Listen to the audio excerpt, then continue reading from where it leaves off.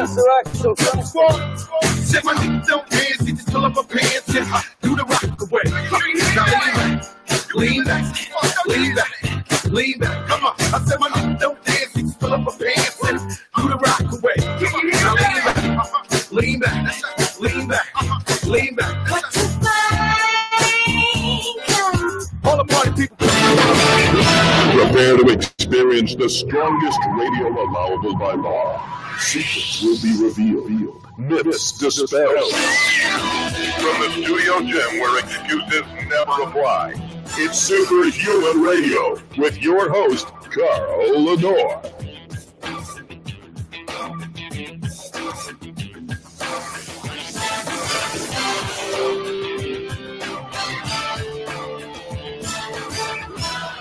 The fact that I'm even here today is a testament to how excited I am about today's show.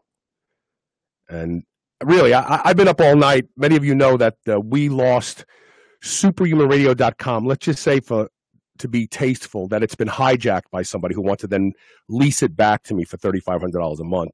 So we moved on to superhumanradio.net. The process is a lengthy process. Anybody who knows about this kind of stuff knows what I'm talking about. And so we are in the process right now of getting the website back up. I've been up all night. I'm exhausted, but I am so excited about today's show. And let me tell you why.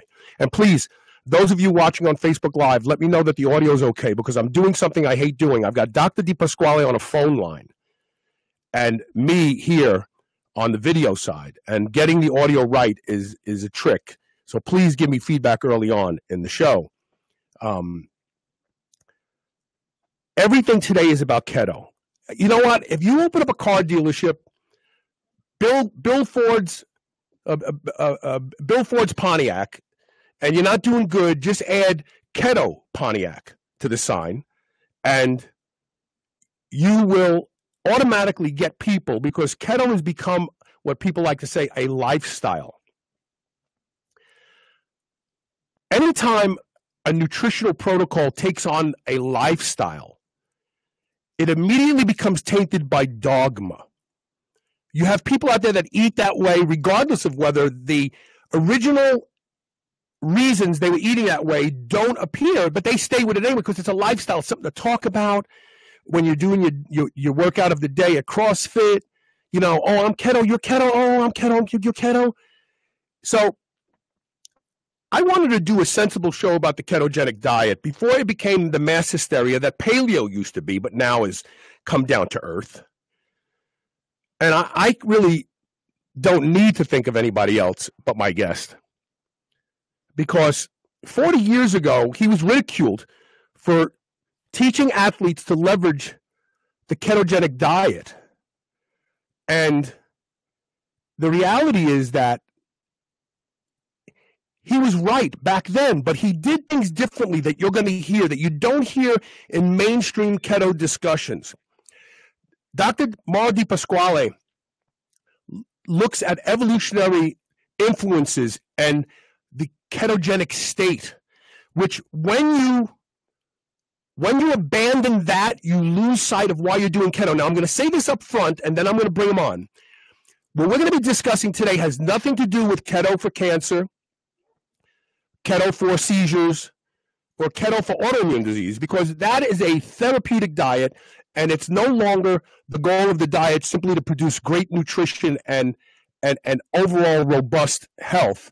It's designed to specifically target some pathology that's gone wrong in the body over whatever else it may be doing good or bad for the rest of the body.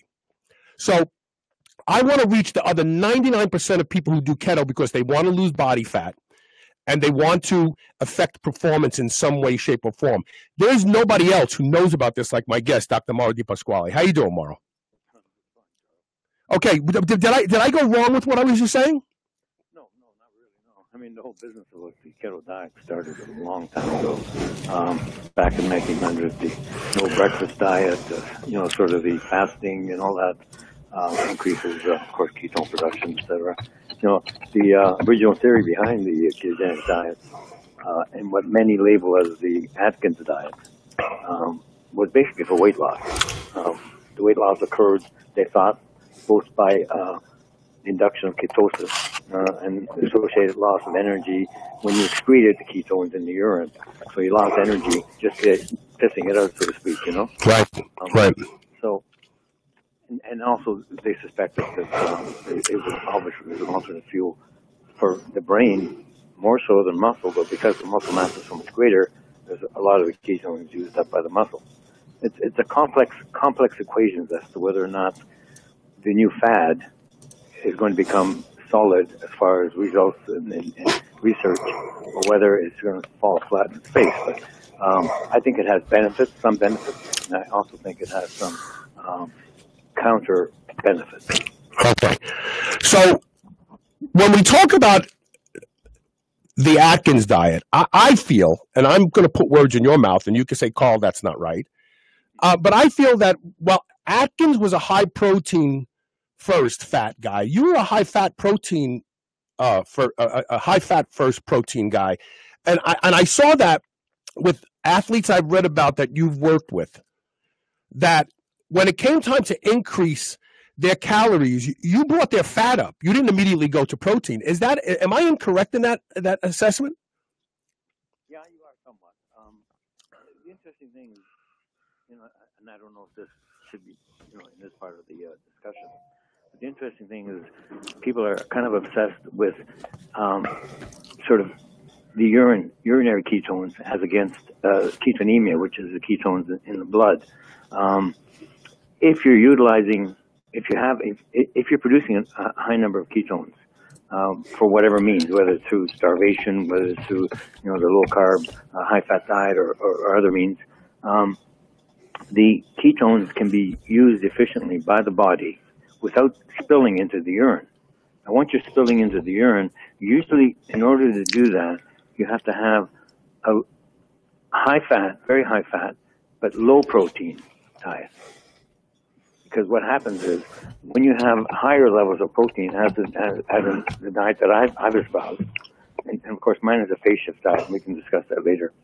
But when you have high levels of protein, you get increased gluconeogenesis, so you get glucose production and ketone production as well, and it's all utilized much more efficiently because they complement each other. So you don't get much spillage into the urine. So somebody who's on a high-protein diet will rarely get ketonuria, ketones in the urine. So they think they're doing something wrong. They're saying, my God, I'm supposed to have ketones here. I mean, I'm not eating any carbs at all. I'm on a high-fat and high-protein diet. Why am I not spilling over? And that's the reason. Okay, so are people under the misassumption? Right now, within the keto community, everybody has a ketone blood strip meter, and everybody's always checking for ketone levels. And the objective is to have higher and higher ketone levels in the blood.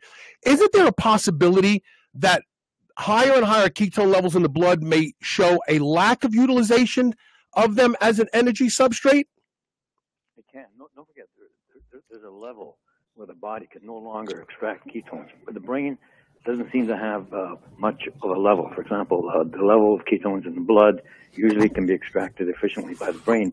But with muscle, if someone is in starvation mode, then the ketones can be up to 50% usable from the blood. If they're not, they may only be 5% or even less. So, having ketones in the blood may not say anything about your utilization of ketones. It all depends on so many other factors. Okay. So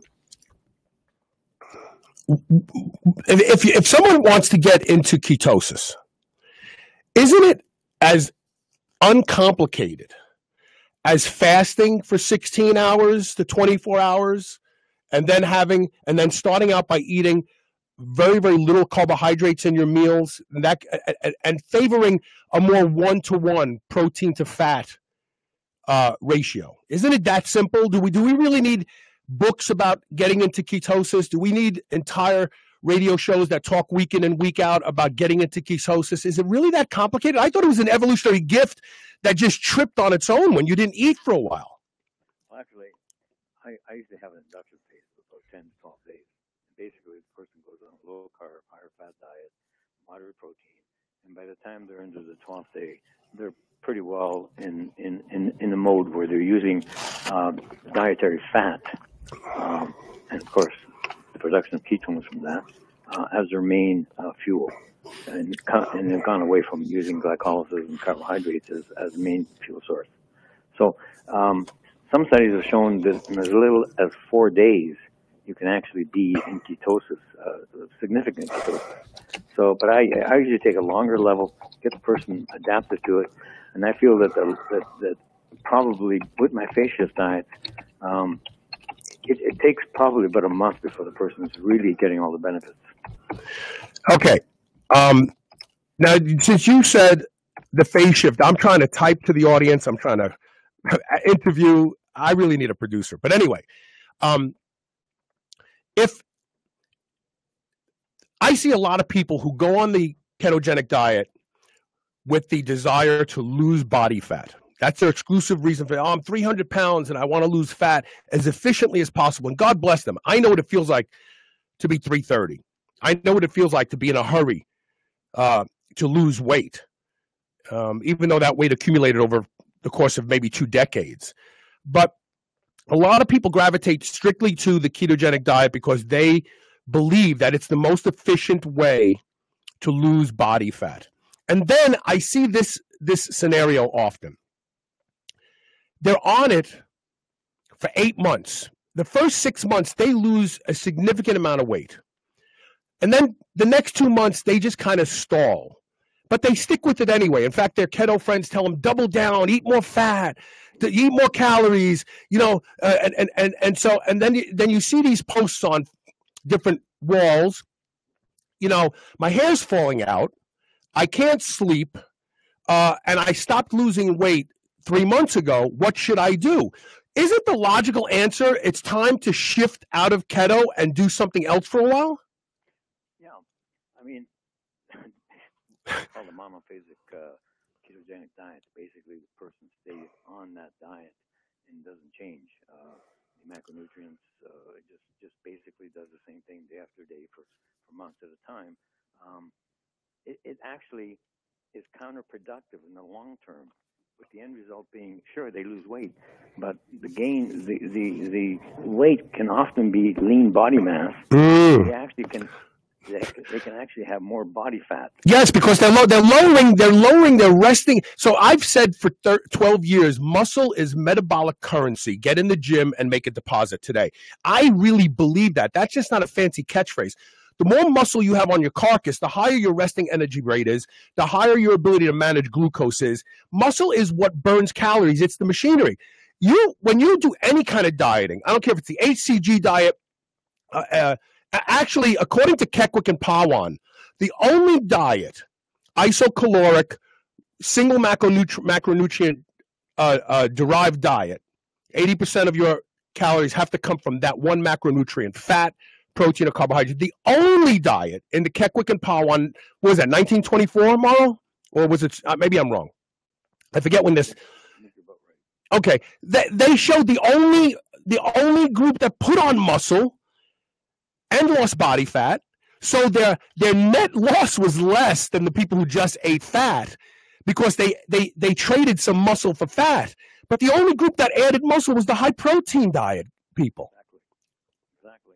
See, I don't know if I ever mentioned this in any of the shows, but I've coined the term anabolone, which basically means all the processes in the body that contribute to an anabolic response. In other words, improved body composition, performance, etc. And the problem with a monophasic ketogenic diet, meaning you're on the same basically macronutrient composition for long periods of time, it results in decreases in testosterone, IGF-1. This is great, Mauro. Do you know why this is great? Because you're actually creating the segue that was what I wanted to talk about when we come out of this break. Okay. What I want to talk about when we come out of this break, we always complain that doctors forget about evolution when treating patients. Well, you know what? Most of us forget about evolution when we need confirmation bias. So let's talk about why these phenomena occur that Mauro just pointed out. Because Well, no. You can take us down into the deep dive. I'm going to skim the surface and find I'm going to set you up for where we're going to dive, okay? Okay, all right. Stay tuned. We'll be right back with more Superhuman Radio.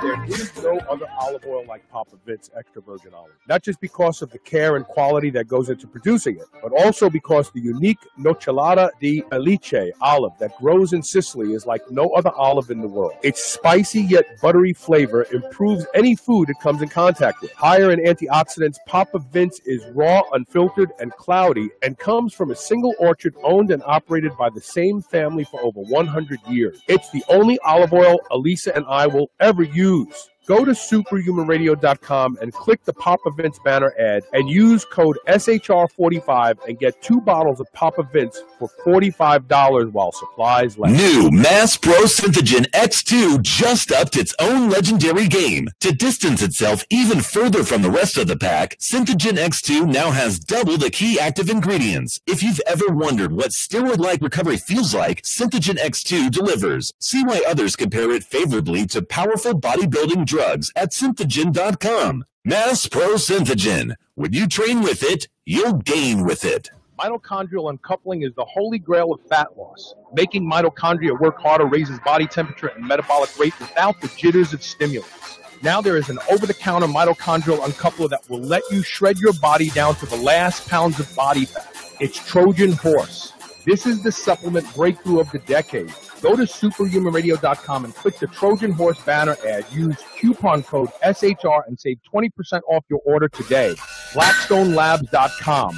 Trojan Horse. If you've followed my transformation on Facebook, you've been wondering what I've done to create such dramatic results. One of the things is I've started every day with the Ketogenic Prime and then trained fasted and remained fasted till my first meal at 2 o'clock. Ketogenic Prime gives me all the energy I need while shutting down hunger. And since the ketones are bound to a quad mineral blend, I'm getting all the magnesium, calcium, potassium, and sodium I need to keep my minerals in balance. Try Ketogenic Prime yourself. Go to superhumanradio.com and click the Ketogenic banner ad today and save 25% off your first purchase. Ketogenic Prime. I couldn't have done it without it. Hey, this is Carl. Start your day just like I do with a high-dose lipospheric vitamin C from Live On Labs. You too can benefit from Live On Labs' lipospheric delivery system.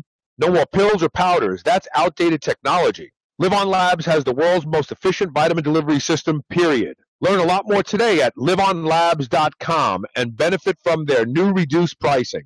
That's liveonlabs.com, Livon labs.com. Do you know how to properly use carbohydrates to ignite your performance in the field and in the gym? You will now, thanks to this free book by EFX Sports. The Carb User's Guide for Maximum Performance reveals why omitting carbohydrates from your diet can totally crush your gains. Ever wonder how many grams you need for your specific sport? Not anymore. We give you the critical number you need to dominate your competition. You'll even discover the super carb that's taking the athletic world by storm. You must try it to believe it. Go to getcarbolin.com/carb guide today and get your copy absolutely free. Once again, it's getkarbolin.com/CARBGUIDE. 4.6 million years of evolution gave us the blueprint for the perfect protein supplement for humans. So why do all protein supplement manufacturers ignore it?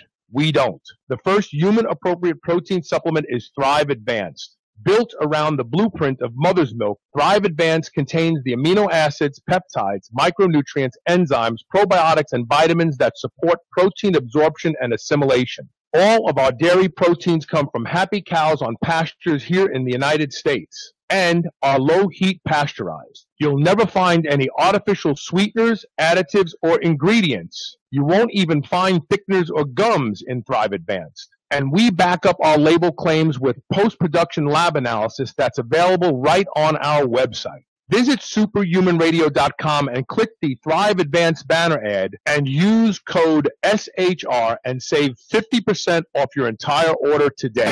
This is the Superhuman Channel. Evolution just got kicked up a notch. Welcome back. I apologize in advance for some of the audio problems we've been having. But I've got to keep Mauro's mic ramped up really high so that you can actually hear him well enough. And I also say the MP3 is going to be fine. The MP3 is recording perfectly. It's just what's going out over Facebook. And I'll probably just pull this video down and edit it to make sure that the audio is good on this, because this is an important show. I mean, we are going down that rabbit hole again with yet another dietary template and trying to make it something it isn't.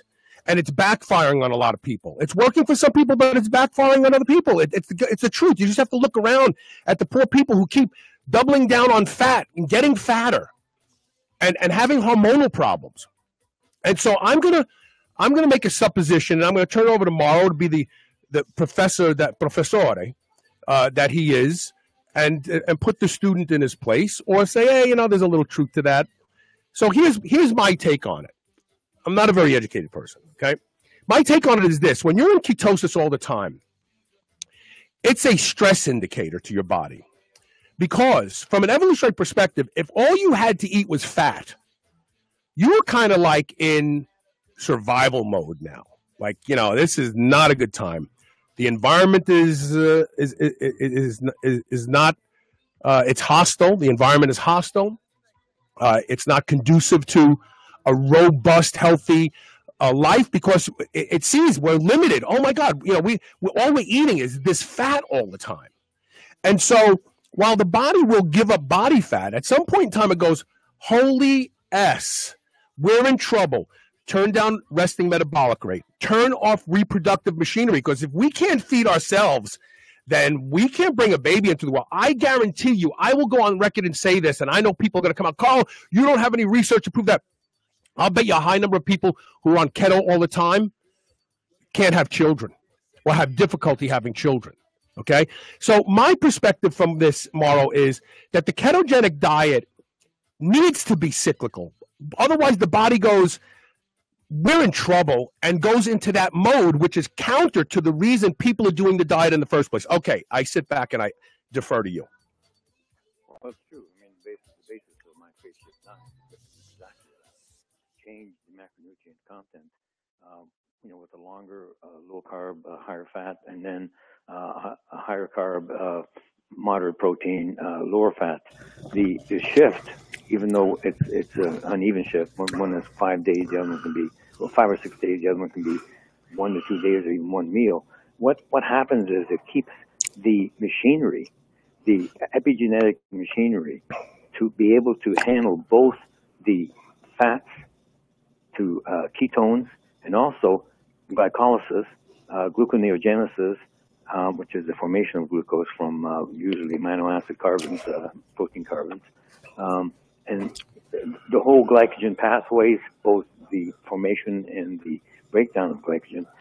It has an important function in the body in that it doesn't allow lowering levels of testosterone, IGF-1, even growth hormone, and not only IGF-1 systemic, but IGF-1 in the tissues like mechanical growth factor, so that you're limiting your ability to build muscle mass. You're actually increasing, staying on strictly the ketogenic diet, you're actually increasing body fat over the long term, and increasing visceral body fat, which is interesting because, of course, as you know, the visceral body fat is more catastrophic as far as cardiovascular. Well, it becomes an organ in and of itself. It starts to produce inflammatory cytokines and hormones and all sorts of stuff. So you're definitely right. Staying on a monophasic ketogenic diet for long periods of time tells your body that, hey, we better shut things down. We're not going to grow as much. Children, for example, who are on the ketogenic diet for epileptic purposes, etc., tend to be shorter in height, tend not to grow as high or have as much muscle mass, etc. So there are definite, and also the IGF-1 and growth hormone levels decrease, testosterone levels decrease.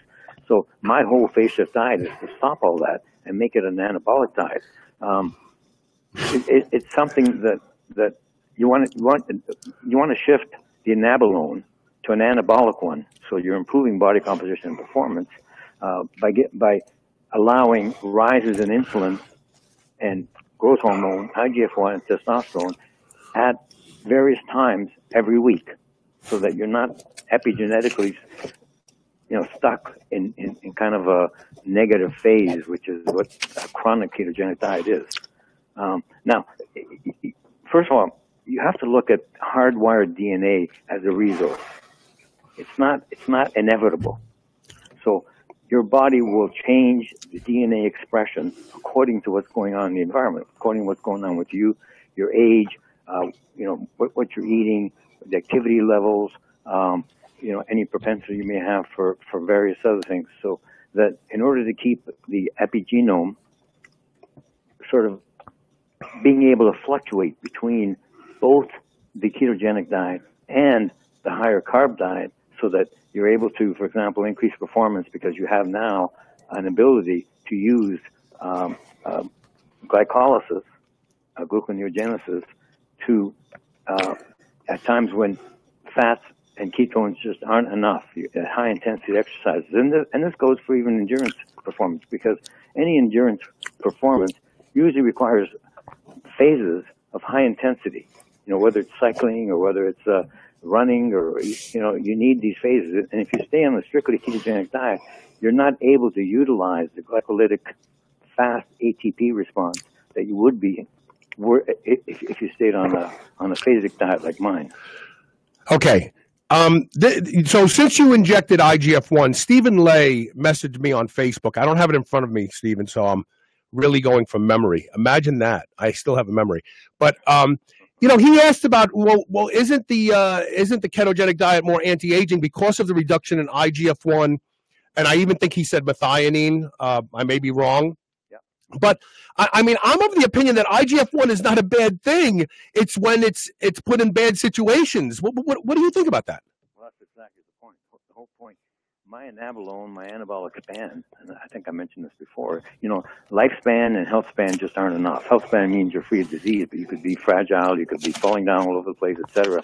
The anabolic span makes you vigorous and strong very close to when you die, basically, okay?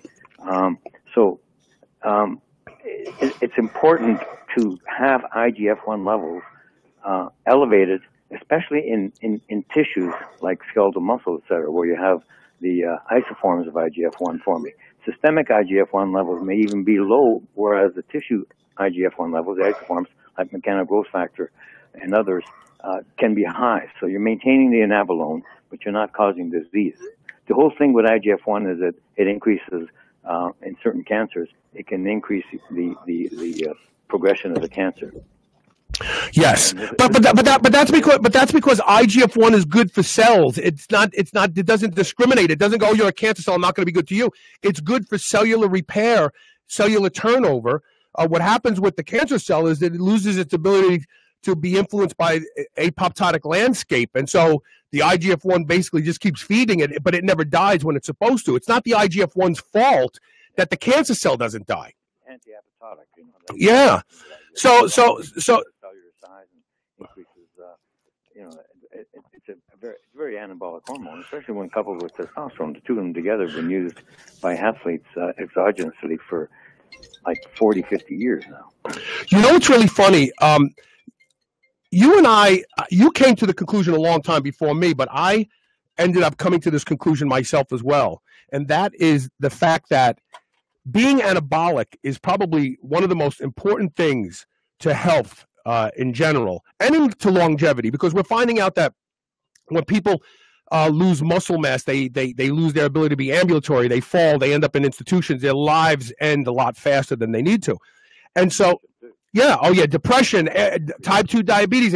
And so I have been a believer that no matter what disease state you have, no matter what pathology you suffer from, training, because it turns on anabolic machinery, training, you'll always do better if you exercise. And over the years, I have found, and I don't mean jog, I mean resistance training. And so I've read studies over the years that show a clear path to that. And more recently, one on breast cancer survivorship. The women who exercised rigorously, the harder they exercised, the longer they lived, the better they did against their breast cancer. And so, we are missing the boat. Everybody wants to take metformin and slow down the machinery. So we become, these like weak little, we sit in a chair and push me over there. I want a television, but hey, I'm 114 years old, but I can't get up and go to the bathroom myself. Look, you can live to 114 years old and be strong and robust. Yeah, that's the point. Here's the thing, though. There's a lot of studies that are contradictory, as you know. They contradict each other. One, metformin originally came out that said it increased longevity, increased lifespan, all that kind of junk. Another one came out just shortly after saying that actually decreases longevity, increases Alzheimer's, dementia, etc. Then another one came out and says, no, it didn't do that. Another one came out and says, yes, it did do that. They can't make up their minds because scientific studies are like putting blinders on. You're looking at very specific scenarios, and which may, usually not, have anything to do with real life. It's such a great point. And the analogy I use when I discuss this with people, it's like if I give you an address to go to and you drive to that address and I ask you, what did the house look like? You'll tell me. If I say to you, what was the house like 3 blocks before you got there? You go, I wasn't paying attention to that. That is what research is like. Researchers like to set up endpoints, and then they like to do things and try to discover if those endpoints are met. Sometimes those endpoints aren't met, but the valuable information is just discarded because it wasn't what they were looking for. Not only that, usually the studies are very short-term and involve a small number of people. Now, you know that there's great variability in the people, both in the hardwired DNA, which I consider a resource, and the DNA that actually represents their phenotype, which is the epigenome, the epigenetic aspect of it all. That changes the metabolome. It changes what I call the anabolome. There are so many things that you can do to optimize that, but right now it's so confusing. Even the business about this new fad, the ketogenic diet that everybody's going on. They want to maximize the amount of ketones in their blood, etc. Stay on this diet for as long as they need to, even if they see negative results. Yeah. They believe, because of the research, and some of the research, of course, has to do with people who are has to do with greed, okay? Because they either have patents, or else they're getting feedback, or else they're getting, under the table money, etc., by running these studies certain ways, and you can pretty well predict which ones are which. So you got to really be careful with any of the fads. I think it may not be a bad idea to try it, but according to your own specific epigenetic makeup, it probably over the long term is going to be counterproductive.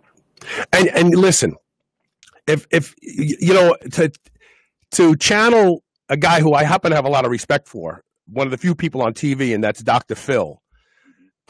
He always likes to say to people when he sees somebody doing something that's obviously not in their best interest, but they just keep on doing it.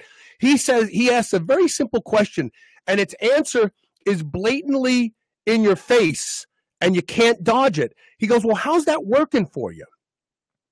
So, somebody says, well, I've been on keto for six months now. I stopped losing weight 3 months ago. I got hemorrhoids. My hair's falling out. I can't sleep. My skin is dry. My sinuses are plugged up.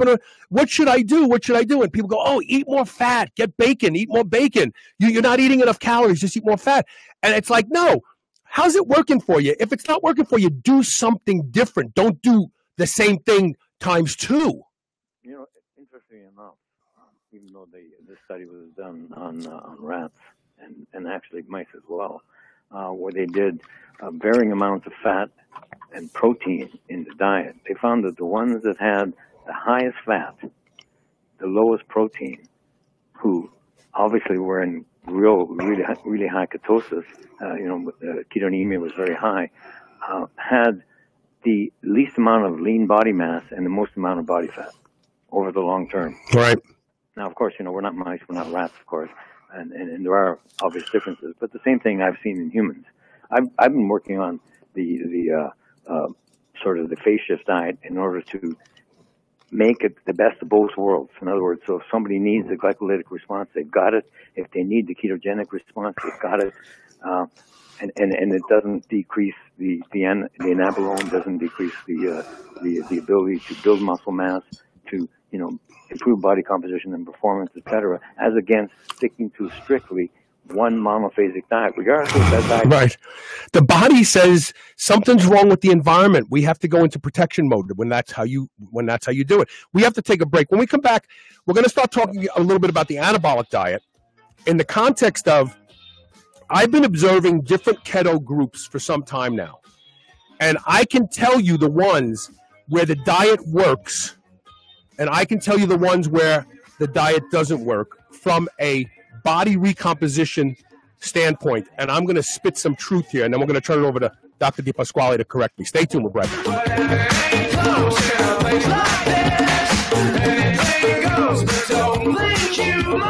Quest Keto is making the ketogenic lifestyle more delicious and more convenient than ever. The high-fat, moderate-protein, low-carb keto diet has earned a reputation for being complicated. Quest Keto has changed all of that by offering sweet and savory snacks and an entire line of ready-to-go ketogenic meals. They've taken the guesswork out of it for you. From keto cinnamon rolls, pizza, crackers, and more, you can enjoy it all and experience the benefits of this nutritious approach anytime, anywhere. Thanks to Quest Keto. Go to questketo.com to order your meals today. U.S. Wellness Meats is the leader in home-delivered, high-quality animal protein. Grass-fed beef, lamb, bison, and dairy. Plus, wild-caught seafood, heritage pork, and free-range poultry. Everything delivered right to your door within days of your order. There is no one better to supply you and your family with the highest quality pastured meat product and dairy than U.S. Wellness Meats. Save 15% off when you use the coupon code SHR. Go to superhumanradio.com and click the U.S. Wellness Meats banner ad today.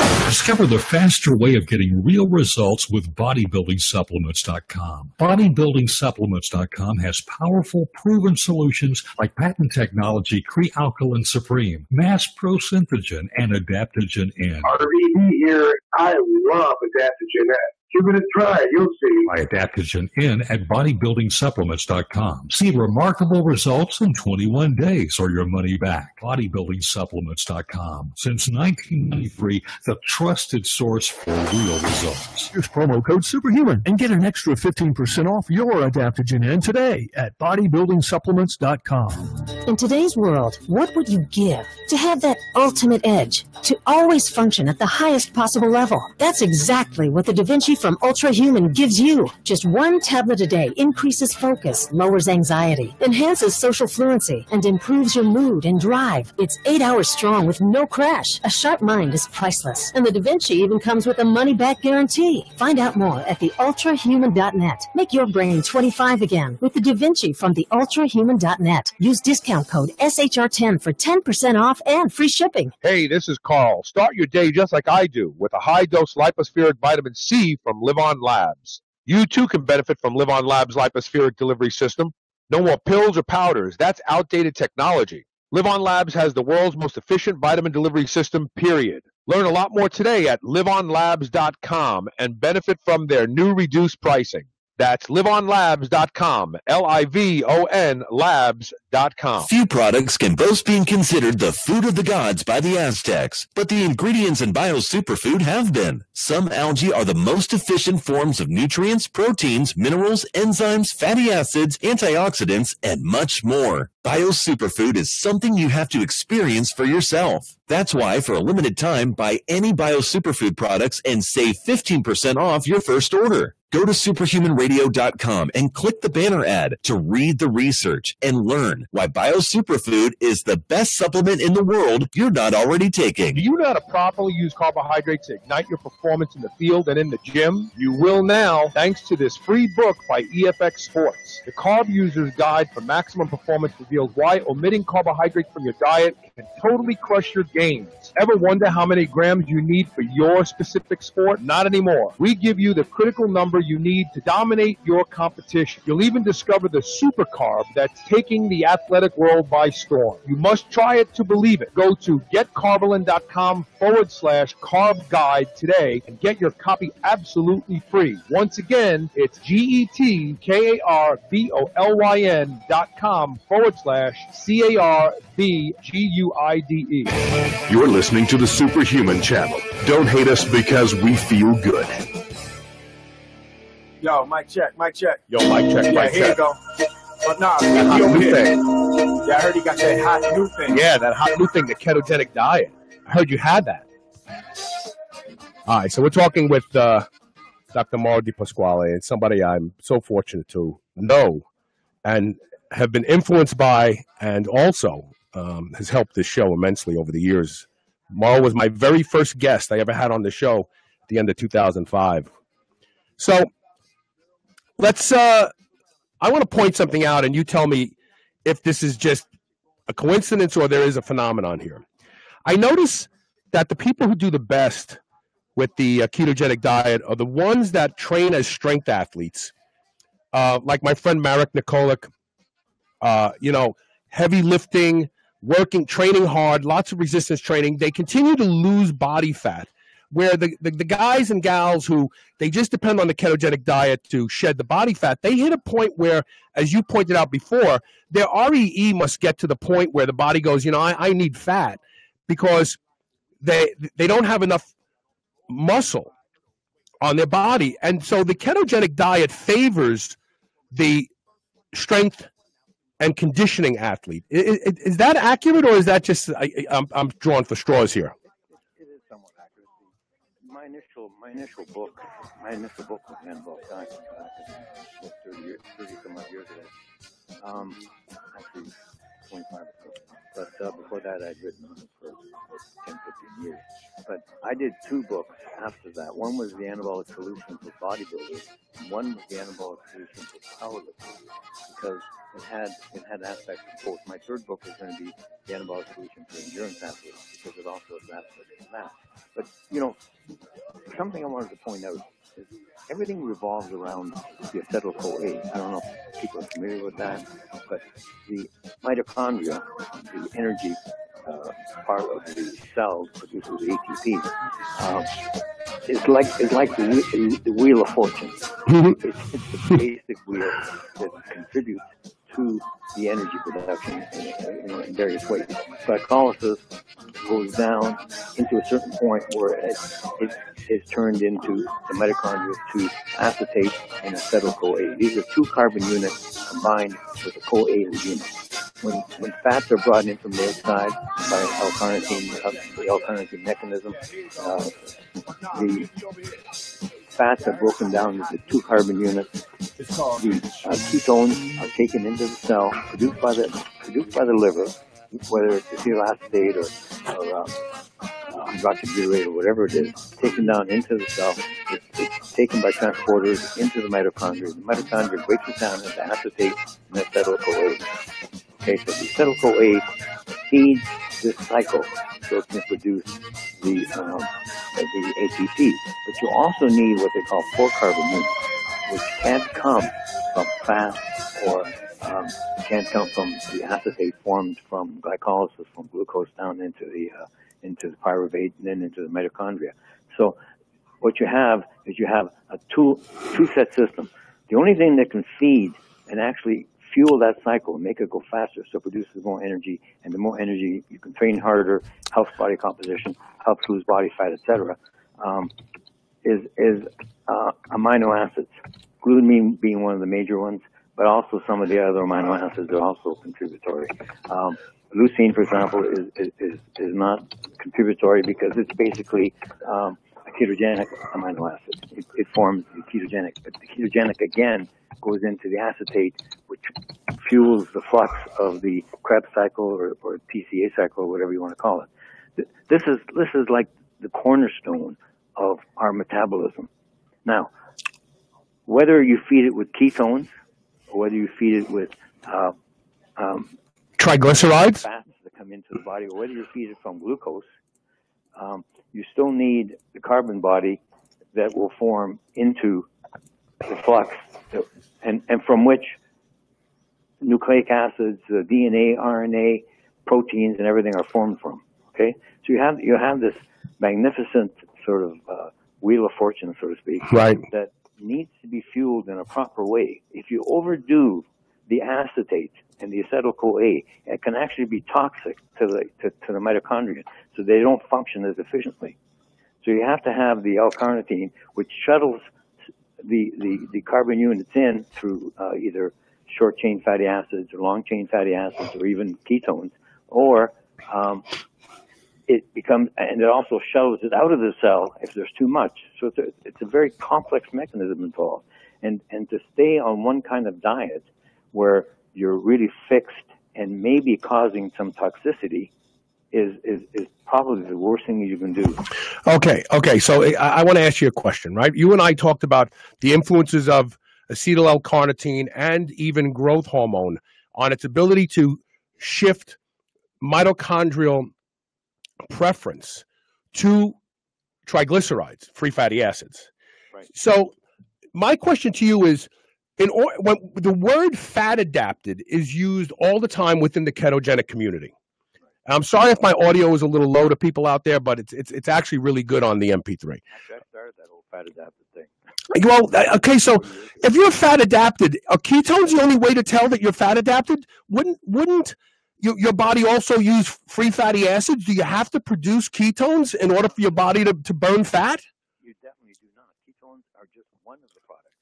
The other product, of course, is long-chain fatty acids taken from, hopefully, body deposits, initially dietary, and as you cut back on the dietary fats, which is what I propose people to do, then the body is used to using body fats. In other words, epigenetically, you now have a mechanism where fats are your primary fuel. It will use body fat. Long-chain fatty acids coming off that and glycerol, as the triglycerides get broken up, they're brought into the mitochondria through the carnitine shuttle, and then broken down into 2 carbon units in the mitochondria, which then couples with the acetyl-CoA and fluxes the Krebs cycle, TCA cycle, to produce ATP, to make it a very efficient production of ATP. But you also have to have other components to keep that cycle going. If you have too much of the acetate, too much of the 2 carbon units, then you can deplete the CoA, and you can actually, as I mentioned, you can cause dysfunction in the mitochondria and actually make it less efficient. So this is why I always, the whole reason why I say it's a high-fat, high-protein diet is that because you need the protein to complete the fluxing of the ATP. Otherwise, it just stalls and can become toxic. Okay. And it's complicated. It's much more complicated. So, and what conditions would have to precipitate in order for the body to choose to not only use but produce ketones, as opposed to just using the free fatty acid that it clearly could also use as an energy substrate? Is there some mechanism, some primal mechanism that says, are ketones indicative of, now we're really in deep water here, or is it just the body just switches as it would willy-nilly? Okay, well, you've got 2 things here. First of all, the ketones are produced in the liver. The liver senses that there's not enough glucose.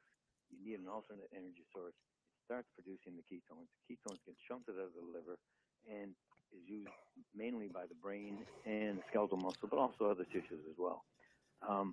So the ketones become a fuel, but also breakdown of body fat or utilization of dietary body fat also, in the end, produces the same acetyl-CoA, same acetate, and the cycle runs exactly the same. How does it choose which one? It depends on the condition, what the person's doing, their epigenetics, whether they're exercising or not exercising. Ketones are a faster way of getting the energy because they're automatically brought into they're transported into the mitochondria and broken up rather quickly, whereas breaking down the long-chain fatty acids as acetylcarnitines that go into the mitochondria takes beta oxidation. You got to cut those things up into 2 carbon units. It's like a chopping block, okay? Right. You got this long salami, and you got to cut it in a whole bunch of small ones. Right. So the ketones are a faster way. There's no doubt about that. So they're also metabolically less expensive to burn. So I could see why they would be preferentially used.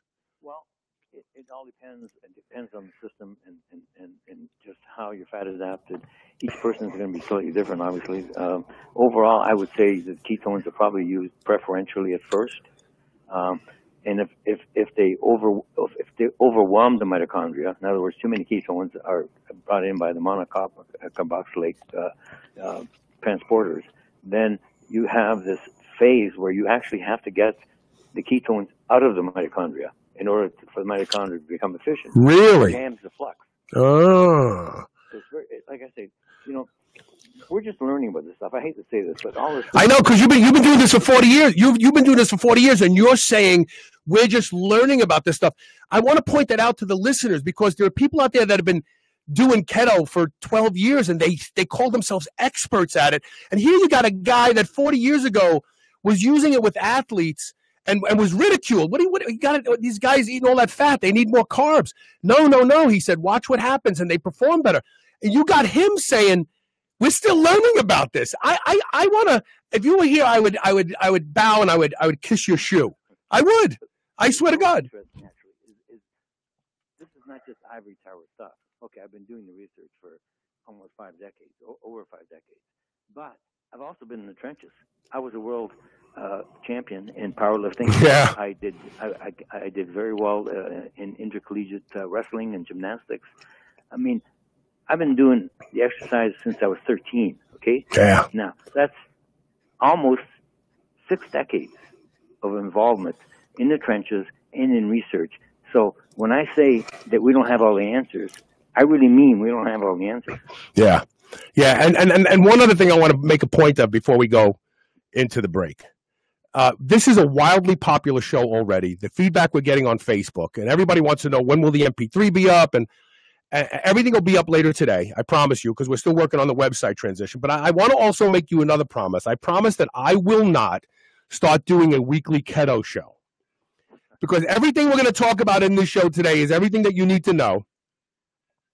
And that's that. We're going to take a quick commercial break. Stay tuned for more of Dr. Mauro DiPasquale spitting the truth about the ketogenic diet. Stay tuned.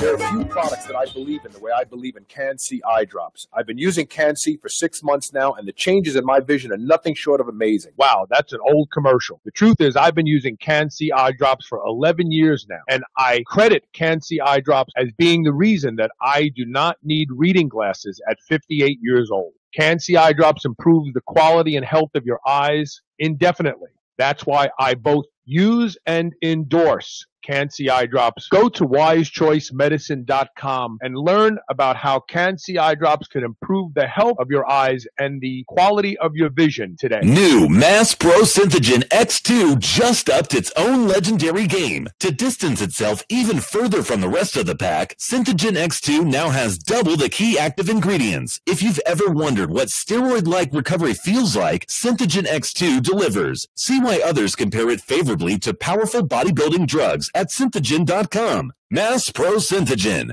When you train with it, you'll gain with it. Quest Keto is making the ketogenic lifestyle more delicious and more convenient than ever. The high-fat, moderate-protein, low-carb keto diet has earned a reputation for being complicated. Quest Keto has changed all of that by offering sweet and savory snacks and an entire line of ready-to-go ketogenic meals. They've taken the guesswork out of it for you. From keto cinnamon rolls, pizza, crackers, and more. You can enjoy it all and experience the benefits of this nutritious approach anytime, anywhere. Thanks to Quest Keto. Go to questketo.com to order your meals today. The benefits of a ketogenic diet are immeasurable. Health, resist disease, mental function, and even performance. But getting into ketosis can take weeks, if even at all. Now you can get into ketosis in 10 minutes. Ketocana is the first ketone powder that has been clinically shown to switch you into a ketogenic state by providing a rush of ketones into the bloodstream. Like to train fasted or want to spare more muscle glycogen during workouts? Take a shot of Ketocana and hit it hard. Go to superhumanradio.com and click the Ketocana banner ad today.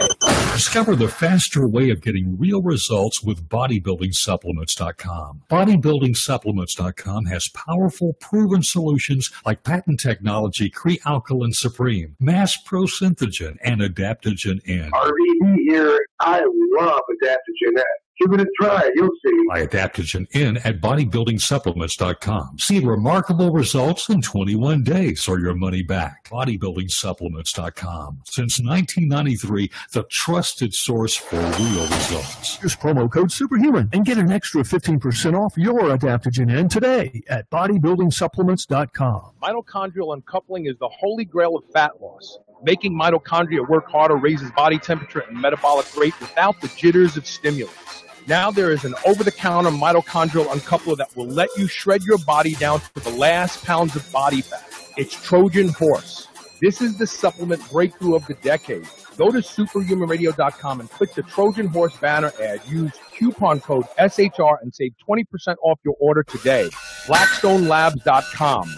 Trojan Horse. Alaskans agree that sockeye offers the truest salmon taste. Over decades of fishing Alaskan waters, Vital Choice has rare access to the very finest of these fish. Vital Choice sockeye comes from smaller harvest regions with fewer boats and faster processing. So our sockeye is flash frozen within hours of harvest to capture its fresh caught quality. Rich in flavor, omega-3s, and vitamin D, our most popular salmon also abounds in astaxanthin, the potent antioxidant that provides its vibrant red hue. Save 15% off. Go to Superhuman Radio and click the Vital Choice banner ad today. This is the Superhuman Channel, where brawn and brains finally meet.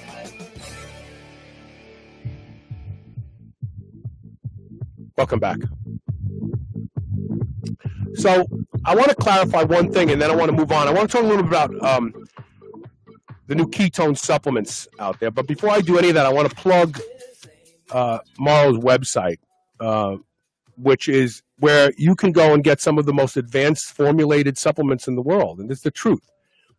The reason for that is that it's a boutique brand that attracts pretty much only professional athletes, Olympic athletes, because Mauro constantly updates. Every single supplement has a category, a designed end result. And as emerging science comes out, Mauro changes the formula for you. You don't have to worry about, oh, the new thing is now, is that in my supplement? If Mauro formulated it, yeah.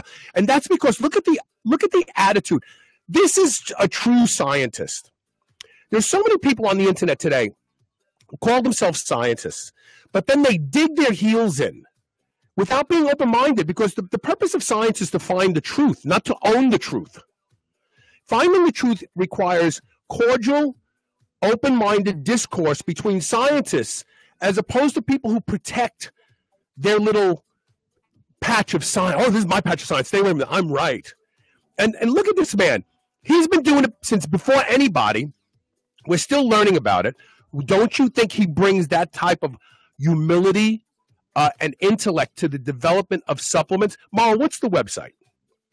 Actually, I have a new master website that's online. Oh, it came online. Great. Yeah, the store part, the shop part, has updates on all of the supplements I've got. I'm working on updating. Some of them are 20 pages long, and with several hundred really evidence-based information as well. But it's we've gone back to the old www.metabolicdiet.com. Excellent. That's the one that you've had the longest, metabolicdiet.com. Yeah, it's back on, and the store part is good and really full of right up-to-date information. In other words, what I do with my supplements is I call them versions, just like software. We're on version 5, 6, depending on how many versions I've gone through over the last decade or more. And so they'll find right up-to-date information. This includes studies done just this month. So I keep working on them. They're all right. But then they're replaced. Now, people can go and have a look at the new site. The old site is www.mauromd.com. MAUROMD.com. Yeah, okay. It has more information on articles and stuff, but it's a very frustrating site, and I haven't been able to do much with it. This new site will have an unbelievable amount of information once the other side of the site is done. I also wanted to and I've never really brought this out, but about 10 years ago, I did a muscle biopsy myself, a needle muscle biopsy. Right. And the interesting thing that I found was that I had a lot of intramuscular triglycerides in the muscle, and the intramuscular triglycerides were almost always right next to the mitochondria. In other words, the plasma membranes of the two were touching. Do you think that? Wait. Hold on. I cut you off, but please hold on. Do you think that's because of years of eating and training the way you have, or was that acute because you've been eating that way recently? No, I've been eating that way for a long, long time. Okay. It's just my way. That's my lifestyle. Okay. Other studies have been done where they've shown, for example, that athletes that are on a higher fat diet, et cetera, will have an increase in intramuscular triglycerides. Now, at one time, an increase in those triglycerides, in other words, fat droplets in the muscle itself, the muscle fiber, was considered a sign of diabetes. Then, they turned it around and said, well, actually, people who have that have greater insulin sensitivity than the normal person. Right. So it was a conundrum, which is still exists. But anyways, the interesting thing was that I had glycogen granules and the intramuscular triglycerides next to the mitochondria. So I was able to use whatever was needed at the time. I was fat adapted so that most of my energy that didn't require, a higher VO2 max or higher intensity would come from the fat globules themselves. Right. And when you asked about what's more efficient, well, the ketones obviously are also are very efficient. But if you have the fat globules right next to the mitochondrial membrane, then the transport to the carnitine transport system is going to be very quick. Right. And the beta oxidation is going to be very quick. So this is the kind of thing you want to do. You want to be able to use whatever is needed at the time.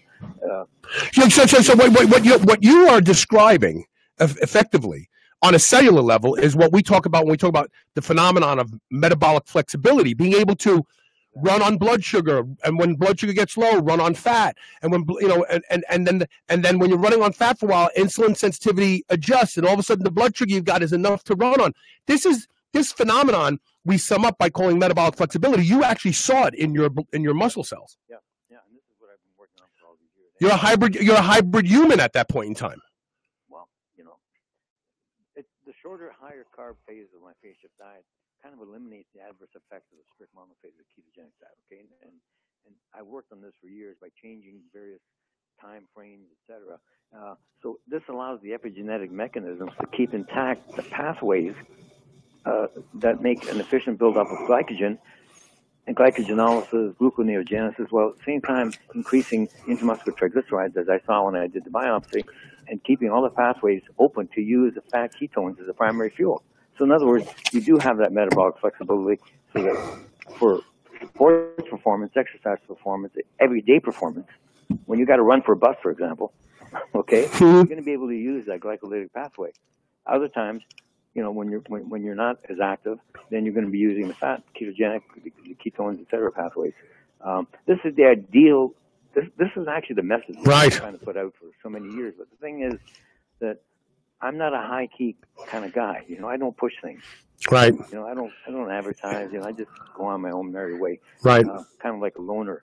But we are going to do in this new site. We're set up for social media and everything. Once it gets going, my presence will be out there a lot more. And on the show, of course, always, because you and I have been doing this for 12 years now. So since you are the person who coined the term fat adapted, okay, let's talk about that, because that is a word that is thrown around amongst the keto community constantly. It's like, I'm fat adapted. Are you fat adapted? Once you get fat adapted. So first question.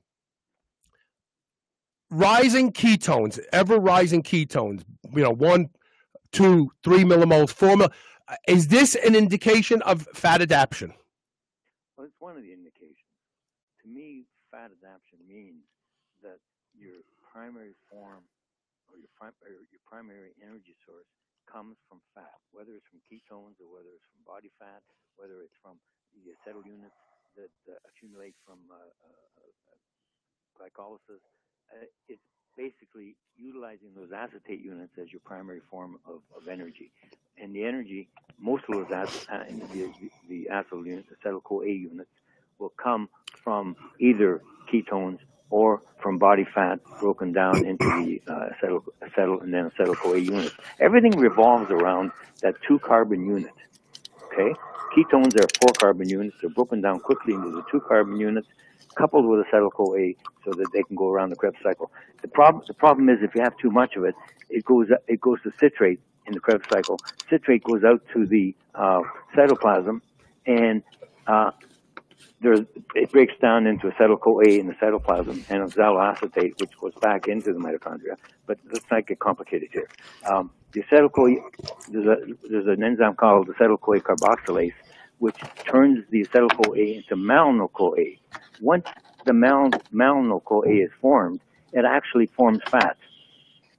Now, what you want to do is you want to inhibit the acetyl carboxylase so that the fat and the ketones, the acetyl-CoA units, go into the mitochondria rather than going up the lipogenic pathway. And this is the thing I try to do with the diet that I have, with the biphasic, monophasic, not monophasic, sorry, but phase shift diet. Polyphasic, but it's biphasic and polyphasic, and we've talked about that in shows in the past. So really, what is the role in if you're fat adapted and then you do your 2 days with some carbs, right? Your refeed, whatever you want to call it. If you are truly metabolically flexible, as you just illustrated, you should be able to get back into ketosis with a 16-hour fast and just start eating a high-fat, high-protein diet again, right? Actually, you don't. And I've tested this. You don't actually get out of ketosis. Really? You keep forming ketone bodies, but you're able to utilize the carbohydrates, the glycolytic pathways, to enhance the 4 carbon units that are needed in the Krebs cycle in order for the flux to operate properly. You don't need just the acetyl units, the acetyl-CoA units. You also need the 4 carbon units, which combine to form citrate and go all the way down to the citric acid cycle and form all kinds of compounds in the body. Excessive ketosis can lead to body fat accumulation through the malonyl-CoA formation. Ah. Okay, so this is the kind of thing that you don't want. So utilization of body fat and keeping the carnitine shuttle active is very good for the body, and this is one of the things that my diet tries to do. So even when you're on the higher carb phase, and the higher carb phase usually can last anywhere from 2 days to just 1 meal. It depends on the person and how they respond, okay? And this is a trial and error basis. I always told people, I said, you've got to try it. You've got to try various variations of it and see what works for you. You can feel it, you know? For example, some people will go on a 2-day, they'll be on, let's say, the 12-day induction phase, and then they'll go on a 2-day binge on carbohydrates, and they find, oh my God, I've gained 4 pounds, and I feel like, I'm bloated and everything. Well, I said, well, hold on for a second. When you started getting bloating, that's when you should have stopped. Ah, interesting. You can feel the indication. When. But see, when it's a lifestyle, when you have this social investment in eating a certain way, like vegans, like ketogenic dieters, even like paleo or Mediterranean, when it becomes a lifestyle and it has all these other meanings, social life meanings, you ignore the signs that your body's saying you probably should change the way you eat for a little while. But you can get back on it really quick, though. Here's the thing, though. Let's say, for example, you've been on, you're fat adapted, according to the way I mentioned earlier, and you have a party going on, right? Your birthday party. So, you take down, half a dozen beers, and you got the big birthday cake and all the other carbs and everything. So the next day you got leftovers and you eat all that too. All you have to do is get back on it. Back on it. You don't lose it over a 2-3 day period. Okay, you're still fat adapted. You're still able to use fat as your primary fuel, even though you've overdone it for 2 or 3 days. Right. This is why I choose the weekend for people. Because then they can be sociable. Yeah. It can be sociable. Yeah. Exactly. And it works very well. But you have to be able to determine for yourself just what is enough for you. In other words, one high carb meal, for example, may be all you need to get everything going properly and to get the anabolic effects. In other words, improve all aspects of the anabolome so that you can actually make progress as far as your body composition, muscle mass, and performance. And then, listen, our lives are chaotic. We're asked to go out. We're asked to, parties. We're asked to, socialize, etc. And you can do that as long as you maintain the mindset that, okay, so I overdid it for a couple of days. Let's get back on it again. Nothing's been lost. We'll lose that extra, bloating. Well, in fact, I would offer, from an evolutionary perspective, that eating one diet all the time will set you up at some point, the diet will work, everything works for a while, and then it stops working. And that's when the body says, I don't want you to do this anymore. I want to do something different. So I would submit that from an evolutionary perspective, if you want the keto diet to work, you better be cycling carbs once in a while. And everybody's different. Now we have ketone meters. We have blood sugar meters. We can see. But you can't just be keto all the time. You can't. You have to understand, too, don't forget, I've been at this for so long that I did go on a long phase of strictly minimal carbs and high fat and moderate and sometimes low protein to see what effect it had on my body. This is, I've been at this for 5 decades or more. Right. So I've tried everything. It's like my training, for example. Okay, I tried everything from training every day heavy to training every 10 days heavy. And what worked best for me? Working every 10 days heavy and every 5 days light. Mm-hmm. I got the most strength, most muscle mass, etc. That doesn't necessarily mean it works for somebody else. Right. And then look at the humility in this. Wait a minute, Dr. D, you mean your way isn't the silver bullet? It's not the right way to be doing this? I feel like Danny DeVito and my cousin Vinny. You mean you're not the only one who knows? No, he's saying, look, what worked for me may not work for you. Exactly. I love it. It's different. Epigenetically speaking, even. I mean, depending on what your grandparents may be affecting what you're able to do now. Yeah. As far as what they ate or what they were exposed to, et cetera, et cetera. I mean, it's extremely complex. And I keep saying to people, we're just in the infancy here. We're just learning stuff. We're going to put it in context as more information comes in. But, it's also important to be in the trenches because you really got to try it out outside of the research field. Right. Find out what works and what doesn't work. And then tell people, this worked for me, this worked for this other person, it didn't work so well for this other one. So what do you got to do? Experiment. Right. I want to take a break. When we come back, we have a question from a listener named John Peaks, and it's a really good question. We're going to get into the anabolic diet and talk about the book for just a minute because the anabolic diet is actually was given birth by the biphasic and polyphasic diet that Mauro discovered when he was training. So stay tuned. You're listening to Superhuman Radio. We'll be right back.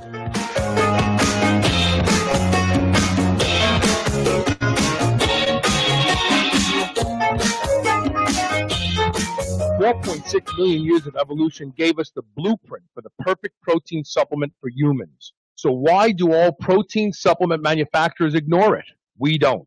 The first human-appropriate protein supplement is Thrive Advanced. Built around the blueprint of mother's milk, Thrive Advanced contains the amino acids, peptides, micronutrients, enzymes, probiotics, and vitamins that support protein absorption and assimilation. All of our dairy proteins come from happy cows on pastures here in the United States and are low-heat pasteurized. You'll never find any artificial sweeteners, additives, or ingredients. You won't even find thickeners or gums in Thrive Advanced. And we back up our label claims with post-production lab analysis that's available right on our website. Visit superhumanradio.com and click the Thrive Advanced banner ad and use code SHR and save 50% off your entire order today. U.S. Wellness Meats is the leader in home-delivered, high-quality animal protein. Grass-fed beef, lamb, bison, and dairy. Plus, wild-caught seafood, heritage pork, and free-range poultry. Everything delivered right to your door within days of your order. There is no one better to supply you and your family with the highest quality pastured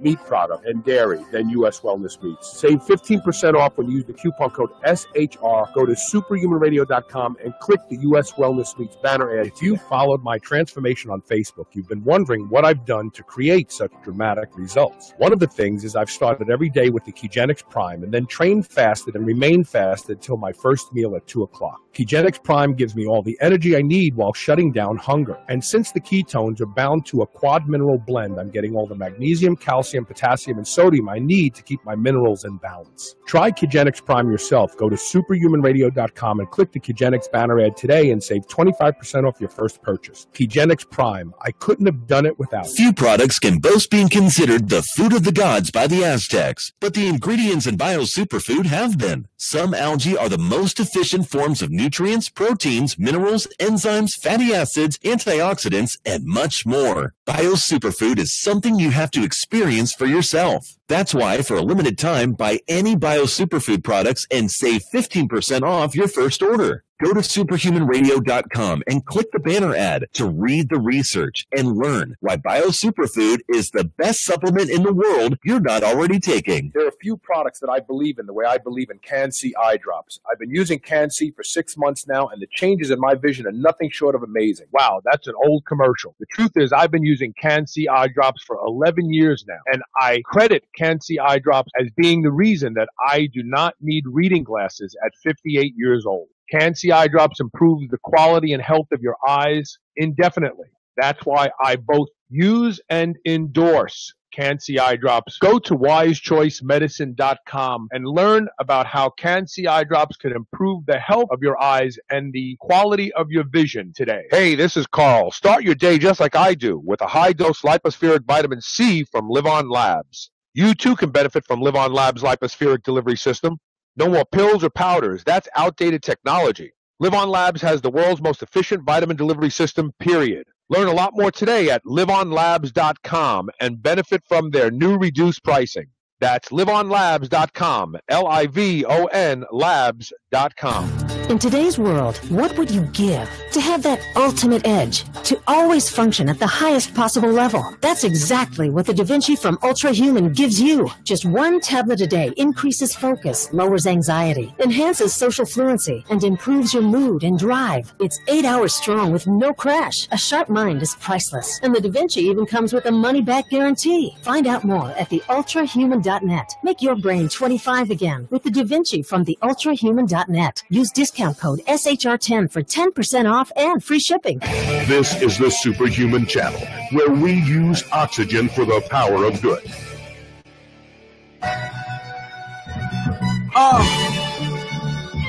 You know what it is when we do what we do. Welcome back. We're talking with Dr. Mauro DiPasquale, the man who introduced the modern ketogenic diet into the sports/strength and conditioning world. His research started over 50 years ago. He started to influence people about 40 years ago with his books, The Anabolic Diet. So John Peaks wanted me to read this to you, Mauro, and I know this kind of stuff feels good to you. I know it does. He says, Carl, after reading The Anabolic Diet by Dr. Mauro DiPasquale and Fred Hatfield's Hardcore Bodybuilding, it's clear these men have made a huge contribution to physical culture. I can see their theories in just about every successful program out there. If you get a chance, thank Dr. DiPasquale for me. He was on one of the first Superhuman Radio episodes I ever listened to. I read The Anabolic Diet after listening to it. I lost 60 pounds of body fat, brought my blood sugar down from around 240 to below 110. I sincerely appreciate his contributions and his time. That's got to make you feel good. Yeah, it does, actually. I've had emails from people who have had some wild successes with the anabolic diet over the years. When I gave a presentation at a symposium just last October, and I had people coming up to me then saying, you know, your diet changed my life, which is great to hear, you know, because at least I feel I'm contributing something to people and making their lives better and more enjoyable, etc. I want to talk for a moment about supplements in general. And I don't mean just keto supplements. We're going to talk about keto supplements, but I want to talk about other supplements and maybe some misunderstandings that people have on whether or not they actually fit into the keto phase. Sorry, I had to clear my throat. And I'm saying that specifically because when you're doing the ketogenic diet properly, you're not always keto. You're phased. There's keto phase and there's not a keto phase. And so whether or not these supplements fit in to the keto phase. So first of all, let's address these new ketone supplements. They're ketone salts, right? Butyrate attached to a mineral like calcium, potassium, sodium, or magnesium. Or there's even some ketone esters coming forth now. Patrick Arnold is introducing a new product called Keto Blitz, which doesn't have any salts. And when I say salts, I'm saying potassium, sodium, calcium, magnesium. I'm using it as a generalization. So if you feel that 40 years into this, we're still learning, then can we say anything definitively about these new supplements, these emerging supplements? Well, I think there's both there's potentially both positive and negative things. It's been shown that athletes who work out hard, elite athletes, especially endurance athletes, do well using the ketones, and they can use more ketones than the average person, even the average person that works out. So going on, for example, the phase shift diet and then using the ketone esters as well might be advantageous for these people. But if you think it's a substitute for a ketogenic phase of a diet, I think that there's problems here. First of all, it's been shown that exogenous ketones decreases lipolysis in the body, and it actually decreases endogenous ketone production. So in a way, if you're looking at maximizing body composition just using the various ketone salts and esters, it might not be the best idea. On the other hand, if you're a high-level athlete, using them periodically might be a great idea, because at that time you're looking for substrates. You're short on substrates. You're running low on the carbs. You're running low on the glycogen. You're running low on endogenous ketones. Using the exogenous ketones would likely bolster that effect and perhaps improve performance. Now, having said this, there's very little literature on this. Right. Very, very few studies have been done. Matter of fact, I've only seen two that actually show that it might have a good effect on elite athletes, especially endurance athletes. So, it's two sides of a coin. For the average person using that and getting into ketosis where they think they're getting into ketosis, it's not the same thing as going through it with the sort of the endogenous mechanism of ketone production through the utilization of body fat going through beta oxidation, etc. Well, let me present the supposition. So I just dropped. I just weighed myself the other day. I'm 220 and a half pounds. I was 248 at the end of last year. I just dropped a considerable amount of body fat, exclusively body fat. But here's how I use the ketone supplements. I use them to enhance my fast so that I could fast even longer. I could fast 20 hours when I use the ketone supplements, because something novel happens when the brain has ketones, and satiety increases, hunger decreases. There is also evidence that ketone levels influence leptin and leptin signaling. For me, it allowed me to fast longer and be fully energetic and engaged mentally and physically. From that standpoint, what's your opinion? Well, I think I mentioned this earlier, that the gradient of ketones in the body, the brain is able to extract almost to the level of the gradient that's present. The ketones enter the transported across the blood-brain barrier quite easily, also in muscle quite easily. So with muscle, there tends to be a sort of a satiation point where they can only take a certain amount of ketones in the muscle. But the brain seems to be able to keep up whatever ketones are present in the system. So we have two different tissues. All tissues are going to be slightly different as far as the utilization. So I can see where having the ketones with what you were doing with your protocol would actually enhance cognition and decrease appetite, have an effect on leptin, etc. And I trained fasted, so I had my ketones. I went to the gym and I trained, and I train in a way now. I just added cardio in.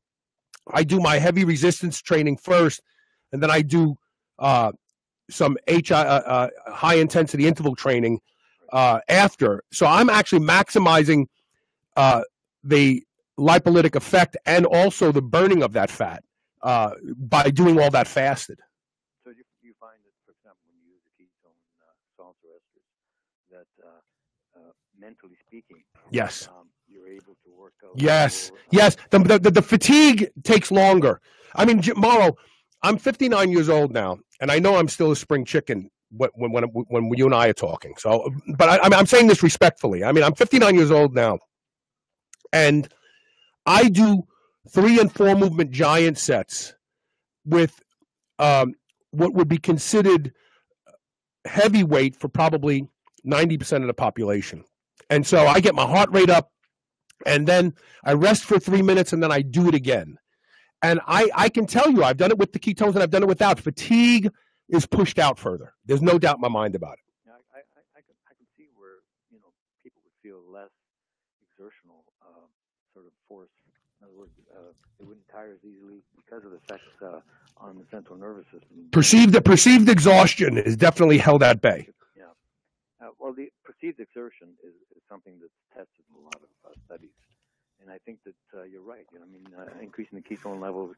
I mean, doing it the ketogenic diet and producing natural ketones, you can only go so far in increasing ketones. After a while, the ketones actually turn off ketogenesis. Interesting. So what you're doing by doing exogenous ketones is you're actually you can double the amount of ketones that you could do naturally. This would have an effect not necessarily on the muscle, but would have an effect on the brain. Interesting. That must be what's happening then. Okay, yeah. I want to ask you about some other supplements, whether they are appropriate for the keto phase of a diet. Whey and or dairy protein. A lot of people out there love to say, especially whey isolate, the more refined the dairy protein, the faster it undergoes gluconeogenesis. Is this much to do about nothing, or do you really think that whey protein and or some of the more refined dairy proteins could actually kick you out of ketosis? I don't think it'll kick you out of ketosis necessarily, but they are transformed by gluconeogenic pathways through the Krebs cycle. Because what they do, things like glutamate, and other aspartate and other amino acids actually enter the 4-carbon cycle, couple up with the acetyl-CoA to increase the flux and increase energy levels. Whether it kicks you out of ketosis is something that I don't think it may temporarily, but not necessarily in the long run. Now, what does it mean when it kicks you out of ketosis for a short period of time? Does it really mean anything? Yeah, right. You need the amino acids to increase testosterone levels, to get the growth hormone, IGF-1 levels, decrease cortisol, etc. It's all the things that it does. So, it's one thing against another. I think that it's beneficial. I think taking complex amino acids, for example, I think the utilization of whey protein and protein while you're training is actually a good thing, because first of all, if you're actually utilizing the carbon units to increase the energy level while you're training, and you're not necessarily forming glucose from it. If you use it before you train, let's say half an hour to an hour before you train, then at that point, that whey protein may well go into sort of a gluconeogenic response, increase glucose levels, and this would hamper the growth hormone and other responses in the body while you're training. But while you're training itself, I think it's a good thing to use the whey protein. So like pre, intra, and post workout. Different. They're all different. Okay, because the pre-workout, I don't suggest that people use any kind of carbohydrate, obviously, and any fast-acting protein is usually not a good idea. Now, so like pre-workout, a casein, a slow-acting protein, cottage cheese. Again, well, as you know, the casein takes longer, and so you have a certain amount of amino acids. Yeah, that could do it. By the time you digest enough casein, if you take it half an hour before, you're going to be in your workout. So that's not a bad idea.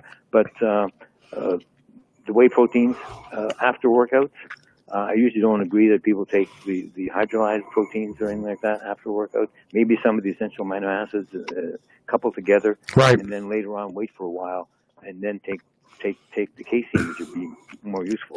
Remember, we mentioned before about the fact that you want to keep insulin levels relatively low.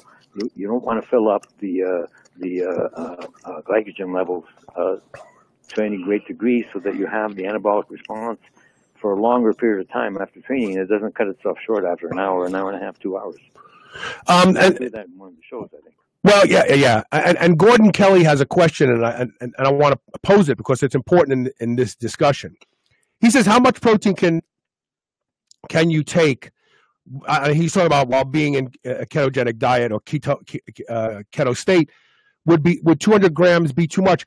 I think that we need more information from Gordon, because are we talking about 5 meals a day? Really, isn't it the bolus that affects postprandial gluconeogenesis?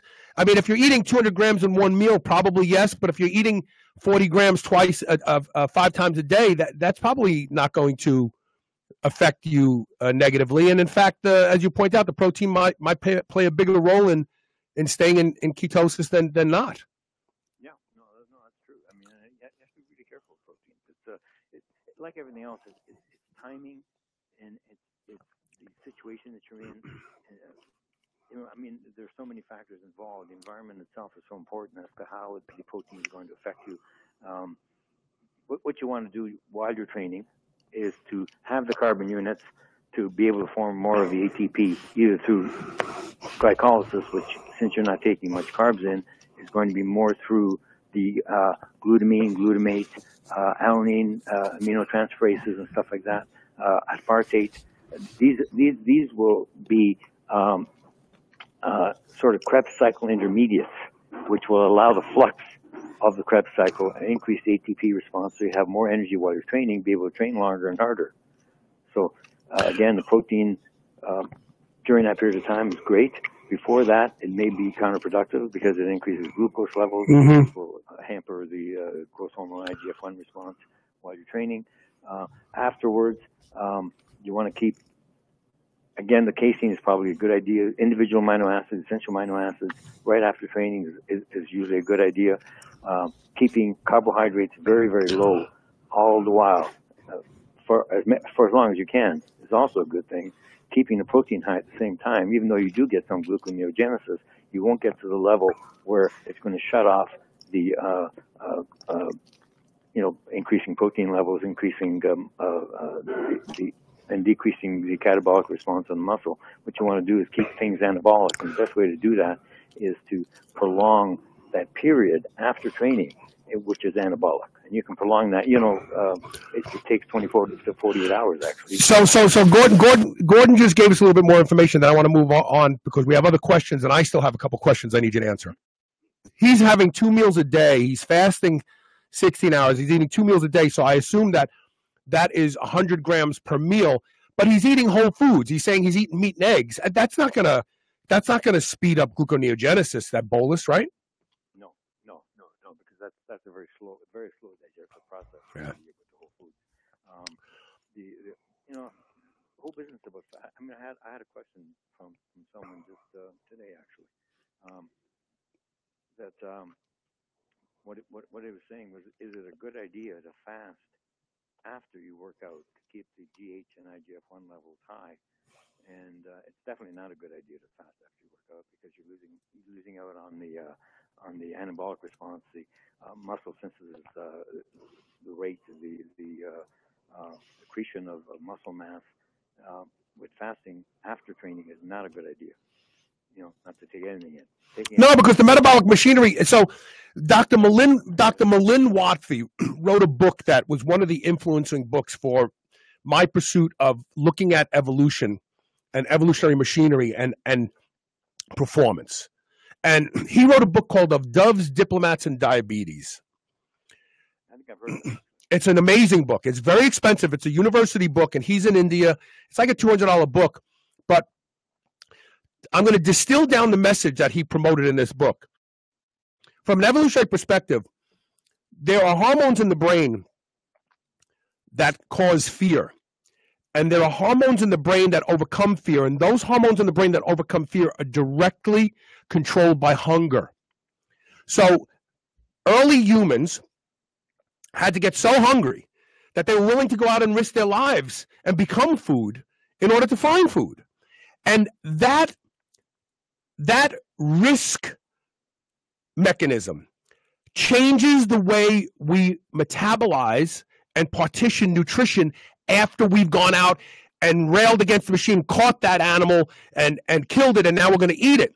As opposed to when you take that risk mechanism out and you take the hormones that suppress fear, that are triggered by hunger, out, the body does something completely different. It goes, oh, you know what? We're in high clover, man. We make a lot of fat with this stuff. When you have to go out and work first, and there's risk involved, and when I say this, all of us who train in this audience, we go into the gym and we push weight around that our friends go, oh, you're crazy. Why do you train so hard? They don't get it. That the fact that you're a little afraid of that deadlift, the fact that you're a little afraid of that squat, the fact that you're a little afraid that you're going to get stapled to the bench with that bench press contributes to what your body does with the food after you've trained. And Dr. Malin Wafi shows this conclusively. Actually, there was just something that just came out recently that actually supports that. And what they said basically was that what's the difference between, as far as ketone production, what's the difference between and adaptability to exercise? What's the difference between fasting before you train or having trained prior to having trained? In other words, having done some exercising and then waiting a while and then training, or fasting before you train. And they found that actually ketone production was greater with having exercise before you trained. Yeah. As against the fasting. Interesting. Interesting. Well, I have one other question about, well, let me see something. So I have two more questions about SUPs, and then we got to take a break, and then Timothy Hoffer has a great question about raw foods, and he doesn't know your background with Randy Roach, so this is going to be a good question for you. Okay, real quick. Where do you feel like there's a lot of people who are in keto and performance who are using things like cluster dextrin and these more advanced carbohydrate supplements pre and intra workout because they're burning that stuff right off. They're not coming out the end of that workout with a high blood sugar level. They're coming out of that end of that workout with all the blood sugar that they developed has just been run through the fuel machine. What are your positions on pre and intra carbohydrate supplements for the ketogenic athlete? Well, as I mentioned earlier, I think that fast-acting protein is probably a better idea. Okay. Because first of all, you're able to do the gluconeogenic response with no problems, but also you're providing the substrate for the Krebs cycle. Yeah. Produce ATP. So the carbs, of course, you're burning them off. For some people, it might work quite well. It depends. In general, though, I would prefer the protein. Okay. Let's just go right to this question then. I have one more supplement. Mauro, the Italian supplement, wine. Where does that fit on the ketogenic diet? Because I like wine, but I've heard that alcohol turns to ketones. But what about if there's some sugar in the wine too? Well, if there's sugar in wine, then you have to you have to count that as part of your sugar intake. If you're limiting your carbohydrate intake to 20, 30, 40 grams, whatever you do. As far as the alcohol is basically almost like a ketone. Right. Okay? It goes down to the 2 carbon units as well, and of course there's a toxic component to it as well with the alcohol. I enjoy my wine as well. My wine. That's an interesting point because we have a new sponsor that's coming aboard. They are not paying to come aboard. If you guys buy their wine, we make some pennies on it. So I just want to be upfront about this. They're called Dry Farms Wine. And the guy who runs the company, his name is Todd. I can't think of his last name. He's going to be on the show in a week or two. He specifically sources wines from vineyards in Europe that don't water because you end up with a more dense, more robust grape that produces low sugar wine. And he has wine that's 5 grams of sugar in the entire bottle. Interesting. What's the alcohol content?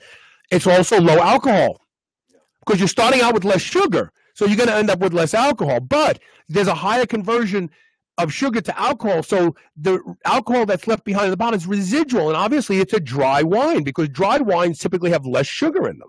Well, definitely no doubt about that. I mean, sweet wines are sweet for a reason. It's not because they're using artificial sweeteners.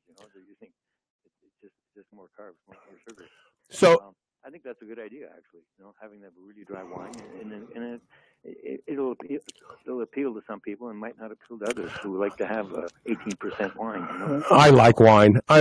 I can't help it. I'm Italian. Like wine. Part of the Mediterranean diet. I drank wine when I was 3 years old. I was just going to say, I was in kindergarten. I was 4 years old, and my mother used to take me to my grandmother and grandfather's house. My grandfather would make pastina. For those of you who don't know, this is a tiny, tiny little macaroni. I know you do. I'm saying The Americanas in the audience. But pastina is this tiny, tiny little star-shaped pasta. My grandfather would make it, put butter in it, and then he would give me this little glass. It used to be a shrimp cocktail glass that he kept just for me. And he would fill it up with the wine that he made. And I would eat that for lunch, and I'd go to sleep after that. I was such a good little boy when they gave me wine. But I've been drinking wine since I'm 4 years old. Yeah, I'm the same way. You know, and you know what was interesting actually is when I was in high school, you know, the kids were really hot about getting alcohol. I mean, they were trying to get people to buy it for them and everything. And now I'm talking to them, saying, you know what, I got like 60 bottles of wine at home. I don't give a crap about alcohol. Yeah, you know? yeah. I'm so used to it that it's part of. How many alcoholics do you see in Italy? You don't see None. Because it's not taboo. It's not this restrictive. Right. In fact, that you know, Victorian kind of. Yeah. So that's been a bugbear for a long time. All right, Timothy Hoffa has a great question. He doesn't know your relationship with Randy Roach.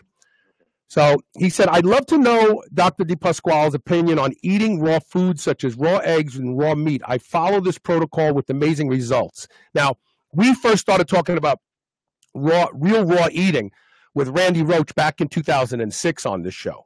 And so you influenced Randy, and you were around back in the day when guys like Armantani and Vince Gironda and all those guys. So where do you stand on the whole raw food and even raw dairy, which is in and of itself, in my humble opinion, manna from heaven? But where do you stand on it all?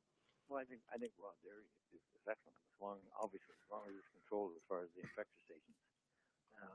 So if you get a good dairy product, you know, under ideal conditions, raw dairy is much superior to the pasteurized. Pasteurization destroys a lot of the bioactive components in milk. So yeah, raw dairy is great. Raw meat is fine. Raw hamburger is not. Only unless you're really sure that it hasn't been contaminated to some extent. It's just, you know, minced up meat. But steak, you know, I kind of slap it on both sides and then eat it. Yeah, right. It's pretty raw. Yeah, me too. Yeah, so, me too. You know, I don't have a problem with that. Same thing with eggs. Of course, you know, you're dealing with there are binders in eggs that prevent some of the absorption of some of the vitamins, but you know what? It's minimal, and it's really not a problem. Overstated. Cholesterol level, yeah. You know, that's been way overplayed. I mean, I had a patient who ate like 12 eggs a day for like 80 years. Well, Randy eats. Okay, so I did my first show with Randy Roach in 2006, and I did subsequent shows with him and Josh Trentine, and we did shows. And the title of the shows, they're still up on my server, is Raw Food as Anabolic as Steroids. And this has been the experience of people like Josh Trentine. But Randy was eating raw chicken. He was defiant. Now, I'm not recommending people do this because Randy had a farmer, and he would eat a raw chicken that was processed earlier that day. So it's a different story, and you can't do that in today's environment. You will get sick and die. But Josh Trentine is still eating raw meat. I eat raw eggs, and I eat raw beef, and I eat a ton of raw salmon. I love raw salmon. Elisa gets sick. I just grab the 6-ounce piece of salmon. I just start biting it and eat. It's like a big hunk of sashimi.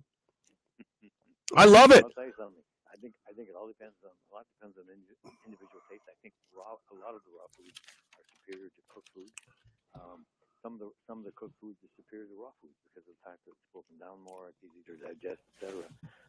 So it's not a black and white. It's more right. than anything else. And the Italians, we love carpaccio, right? And the Latin people, they make ceviche. You can actually cure quote unquote cure raw meats with spices, and that's what carpaccio is. Yeah. Well, I mean, Italians have been doing it for 5,000 years. Yeah, exactly. All right, I want to take our last commercial break, and this is the last one. And when we come back, I want to address lactic acidosis, the presence of ketones and high blood sugar at the same time, and the diabetes model, okay? All right. You couldn't have this conversation with anybody else but Mauro. Stay tuned.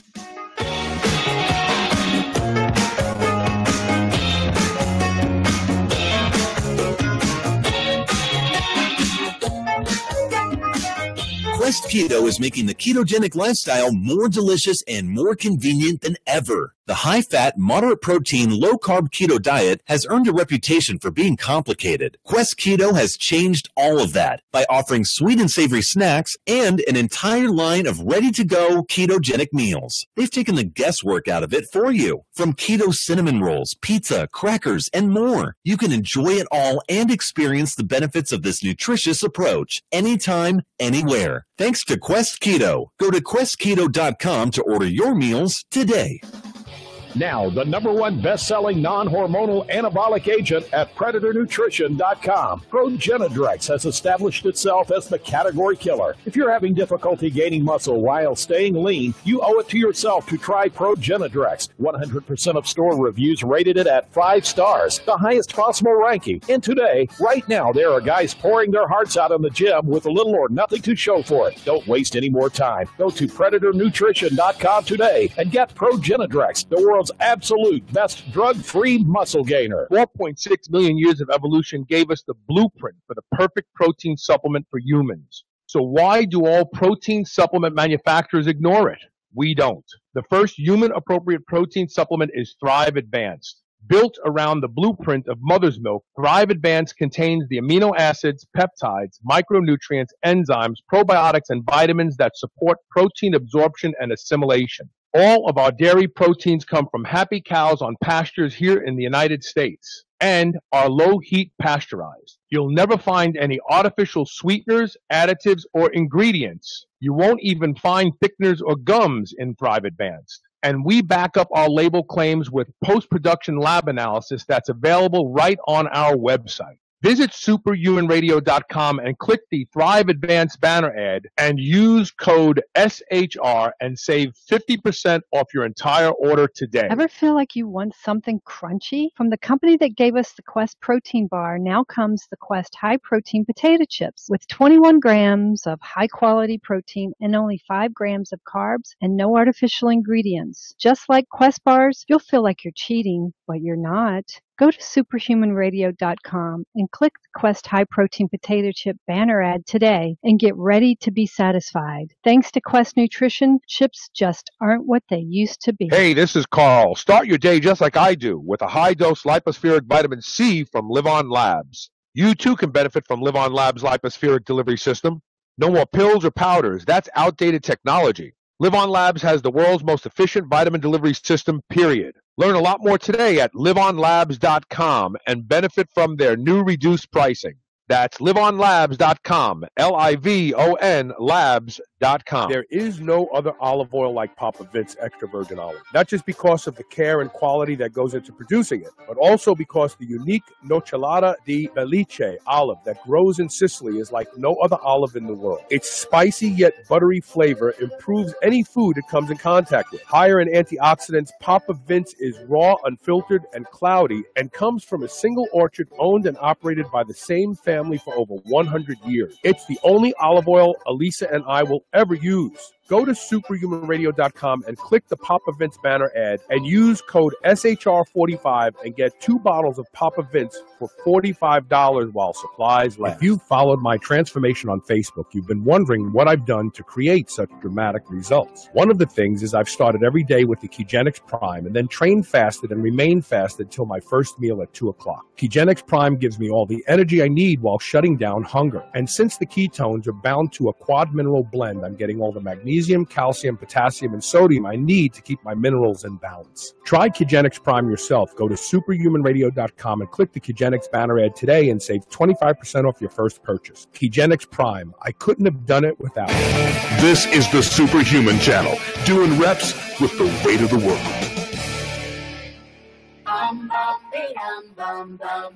What's wrong with me? Welcome back. We're talking with Dr. Mauro DiPasquale.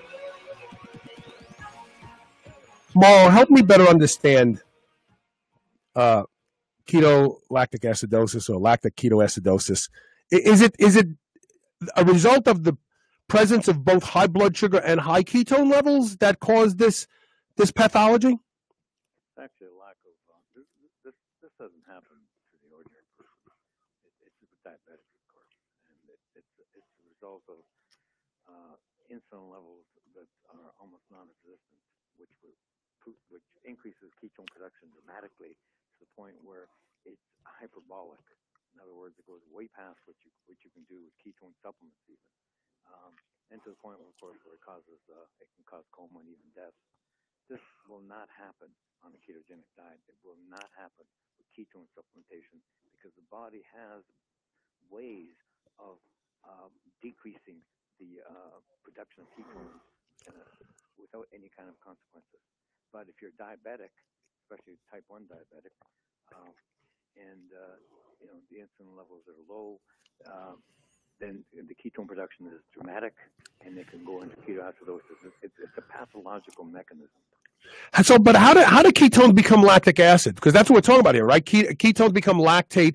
The muscles burn. The person feels fatigued. They're walking and they feel like they just ran a mile, right? Well, the ketoacidosis is a combination of ketone body formation and the fact that because of the lack of the insulin response, you get increased lactate production. But along with the increased lactate production is also because there's an imbalance between NAD and NAD plus. NAD8. It's hard to describe. But what happens? Hydrogen overabundance of hydrogen ions as a result. Exactly. That's what you get. You get an overabundance of hydrogen ions along with the lactate. Ordinarily, in a normal person, lactate is not lactic acid. As a matter of fact, lactate can be can utilize the proton, the hydrogen ion, and actually decrease the level in the body. So lactate is not the villain that people make it out to be. No, because lactate is actually a valuable substrate for muscle to work, right? Yeah, it is. Well, of course, it goes to the liver, and the liver uses it for gluconeogenesis, for the formation of sugar, of glucose. It's actually valuable. And the other thing, too, is usually the lactate is easily transported out of the cell that is producing it, like skeletal muscle, goes to the liver. The liver forms it back into glucose, which goes back into the circulation, which is used by muscle for glycolysis, for the when you need the extra exertional energy. So this fits nicely with Kirkland Worley's question. He says, Carl, because you are discussing lactic acidosis, could you please ask Dr. D to answer a curiosity that I have had for a while? Is there any body composition or, let's say, performance benefits? I'll just put the performance in there. To supplementing with lactic acid, or I'm going to put this there, a lactic acid donor. I would imagine not, but I'm very curious for what he thinks. Thanks. What do you think? Again, the answer to this is the confusion between lactate and lactic acid. Okay, lactate, calcium lactate, sodium lactate, whatever kind of lactate you want, is a salt. The salt goes into the system, dissociates into lactate, then picks up hydrogen ions. It becomes acidic. Goes to the kidneys. Kidney then gets rid of the hydrogen ion through the urine and regenerates lactate, which then can go to the liver and be transformed into glucose through gluconeogenesis. So it's a cycle that it goes through. So lactate is a good thing. No way that you're going to take straight lactic acid, okay? It doesn't taste very good.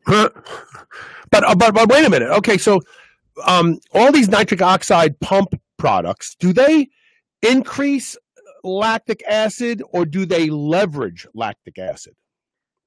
I think they more leverage it. I'm not a nitric oxide. No, I know. In fact, there's a study that's done right here in Kentucky by the University of Kentucky probably 10 years ago that shows that increasing intramuscular nitric oxide actually reduces myofibril contractile force. It makes it. But it also decreases testosterone. Yeah. A lot of other Interesting. Even arginine, for example, taken in moderate doses is very, very constructive because it's used for amino acids for production of protein. Right. It has a lot of other uses as well. And the nitric oxide it does produce doesn't become on a toxic level, as far as I'm concerned. But some of the nitrites and nitrates that are being pushed now can cause real problems, especially when you combine them with amino acids and stuff. It causes even more problems. There's huge misconceptions. I mean, we have to have a talk on glutamine, which I consider a pleiotropic amino acid. People have been down, sort of been down on glutamine now for a while, but it's actually the most efficient and best amino acid that you could take. And we need a whole show on that. Okay, well, we'll do that. We'll book that later today. So, but here's my question. Is there anything we can do? Because lots of indications about occlusion training, vascular occlusion training, is that intramuscular growth factors go through the roof in the presence of lactic acid. And so anything that speeds lactic acid production does in fact increase those hormones and increases hypertrophy. This has been shown over and over again. So my question would be, aside from the congestion of blood in the muscle, which rapidly increases lactic acid production, are there supplements that would leverage and increase lactic acid production? Yeah, just taking lactic acid by itself would.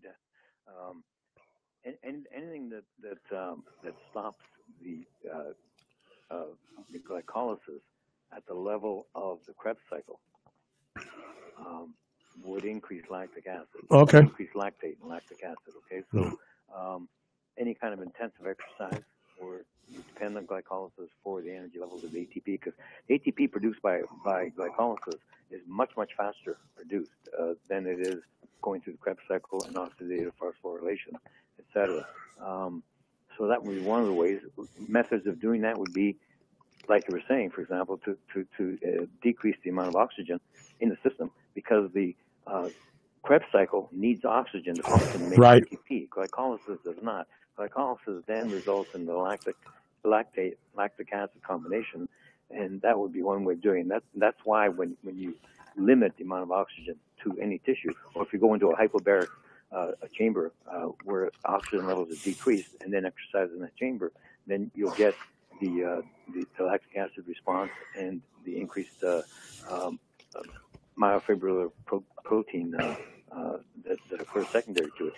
But one interesting thing about this is all the studies I've seen have been very short-term studies. Mm-hmm. What happens in the long term when that's done? Does in fact your body then get used to that lactic acid increase, and actually hypertrophy stops, and the whole thing is useless after a while. Yeah, and if we know anything about adaptation of our human body, which is one of the most advanced, we are one of the most advanced adaptive creatures on the planet. Exactly. Anything you do for long term stops working. We know that. We were talking about the keto diet for that reason today, because if anything you do long term stops working. Well, you see, the thing is, most of these studies are short-term studies. Yeah. And yeah. They're very particular short-term studies. So the conditions under those studies wouldn't be conditions that most people would have, when they're training, etc. Also, what's the long-term effect? We don't know what the long-term effects are. So, the decreasing the oxygen supply to any part of the body may have adverse consequences down the line. Right. We have one last question from a listener that I have to ask. Omar Lugo, he's been a longtime fan of the show. And he said, could the keto diet still be implemented and be effective for someone post-bariatric procedure or surgery? Yeah, of course. Yeah. But with those individuals, don't you run the risk of nutrient deficiencies? Shouldn't they be eating a more varied diet? Because don't they already have compromised nutrient uptake? And in some cases, some nutrients just don't even get processed. They just come out. Here's the thing, though. As we've discussed, chronic use of the ketogenic diet is not a good idea. Right. For them either, right? Yeah. For them either. Yeah. Yeah, for short term, and for them, I would suggest a phase shift diet if they're going to do anything like that. Yeah. They maintain all aspects. They have a choice. Your body has a choice at that point. It's adaptable. It can go one way or go another way without producing a lot of adverse effects or side effects even. Where can people buy the anabolic diet? So Omar Lugo needs to read the anabolic diet and use that, because it's basically the phase shift ketogenic diet. Where can people still buy the book? Well, okay.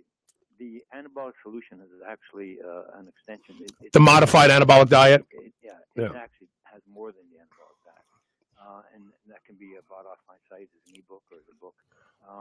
I'm actually working on the 4th edition of these books right now. So we'll have with a lot more theory and a lot more explanation. The original anabolic diet was made for just a quick way of getting into the phase shift diet. It didn't have a lot of research behind it. I just kind of was like a guidebook. Here's what you do. and it's going to produce some results. The anabolic solution, I put more theory into it and expanded it and put in the anabolic solution for bodybuilders has a list of foods, for example, that are acceptable and not acceptable under different phases. So there's differences, but the new book will be probably twice the size of the old books because of all the differences that have taken place, and it'll include huge sections on genetics and environmental changes that you can implement to make the diet more successful. I think we've covered a lot of ground. What do you think? Yeah, I think we have. And if anything we did miss, you guys can email me at onair@superhumanradio.net. The new website is going to be superhumanradio.net. The only thing that's changing is the .net. So if you have a question, onair@superhumanradio.net. I'll get it along to Dr. D, and we'll have him back on to answer your question specifically. But I think that people in the keto community need to abandon this mentality that keto is all you need. Unless you're dealing with the cancer or brain cancer, where your ketogenic therapeutic diet has gotten your cancer to go into remission or stop progressing, or if you have seizures, epilepsy and seizures, or if you're someone who's fighting an autoimmune disorder and you find out that the ketogenic diet makes all those symptoms subside, and as soon as you stop eating that way, you get sick again. Those people are using the diet as a therapy for a narrow purpose. That's different. That's different. It depends on the person, their makeup, etc. I mean, it's being used for dementia, Alzheimer's, cancer, epilepsy. That's different. That's different. Diseases, yeah. Et cetera, including rheumatoid arthritis, etc. And some of the studies show some success, some don't. So here we're looking at variability in the epigenome of the person who's undergoing any of these diets and the effect it's going to have. For example, it depends on whether or not the cancer that you have is totally dependent on the glycolytic pathway, right, not on the Krebs cycle pathway. Right. Some are. So right. You cut out you go on a ketogenic diet there, you actually starve the cancer. Now, unfortunately, and this is unfortunate, the cancer has an ability to change itself. It's called evolution. They're evolving too. Yeah. They're evolving, and they're starting to be able to use some of them. Okay, you get an initial respite because you've changed the macronutrient composition of the diet, and the cancer is used to one macronutrient, which is glucose. So you cut that out, and all of a sudden, the cancer says, "Hey, you can change. I can change. I'm going to mutate. I'm going to use fatty acids, methionine, glutamine, fatty acids. Yeah, yeah. As you know, leucine. There's some cancers that they love the leucine. You know what I think it is too, Dr. D? I had this image when you were just talking, and I thought, if you have cancer that likes a certain substrate, it's actually grown under the influence of that substrate. It has the same polymorphic effect that we do through evolution when our ancestors ate the same foods all the time. And all of a sudden you change foods and you don't feel so well, but maybe some generations later, you become adapted to that food source. So the cancer that grew up under the influence of glucose dies when you starve it of the glucose. But the new cancer cells that are growing up in the environment of low glucose, because don't forget, they're experiencing the same evolutionary selection pressure. They're surviving because they don't need glucose. The only way you can deal with that is if you have a cancer, for example, that you feel is glucose dependent, and then you change the diet into a ketogenic diet, you get a respite from the cancer, and then it comes back again. What you need to do is you need to do an epigenome and metabolome at various times during the cancer to determine just what the cancer is doing and then counteract it. And that way you might be able to wipe it out completely, but we're a little ways from that. All right, look, Dr. D, thank you so much. You've been very, very generous with your time today. And thank you to the audience for being generous and asking great questions. And we will, I'm off tomorrow. So I'll talk to everybody Monday. Tomorrow we'll be working on the website, getting it back up. So be patient. And once the website is up, I need people to let everybody know that the URL changed to .net. And, of course, Dr. D, give your website again real quick. Well, there's two of them. The best one now, especially for updated information on. Now, the supplements that I have, I do a very detailed study on the ingredients, and you'll find a lot of very useful information on amino acids, various carnosine, all the stuff that's up to date on the www.metabolicdiet.com. that's where to get the information on the supplements, and also all the ingredients that you might be interested in would be in the supplement information. Some of the supplement PDFs are like 40 pages long. The other site is www.mauromd.com, MAUROMD.com, and that's going to be superseded probably in the next 3 to 4 weeks, hopefully. There you go. All right, look, we're pulling the plug. We've gone long, and we will have Dr. D back on. Thanks so much, Mauro. Thank you. Tell Bonnie I said hello, please, okay? I will. Okay. All right, and we'll see everybody Monday.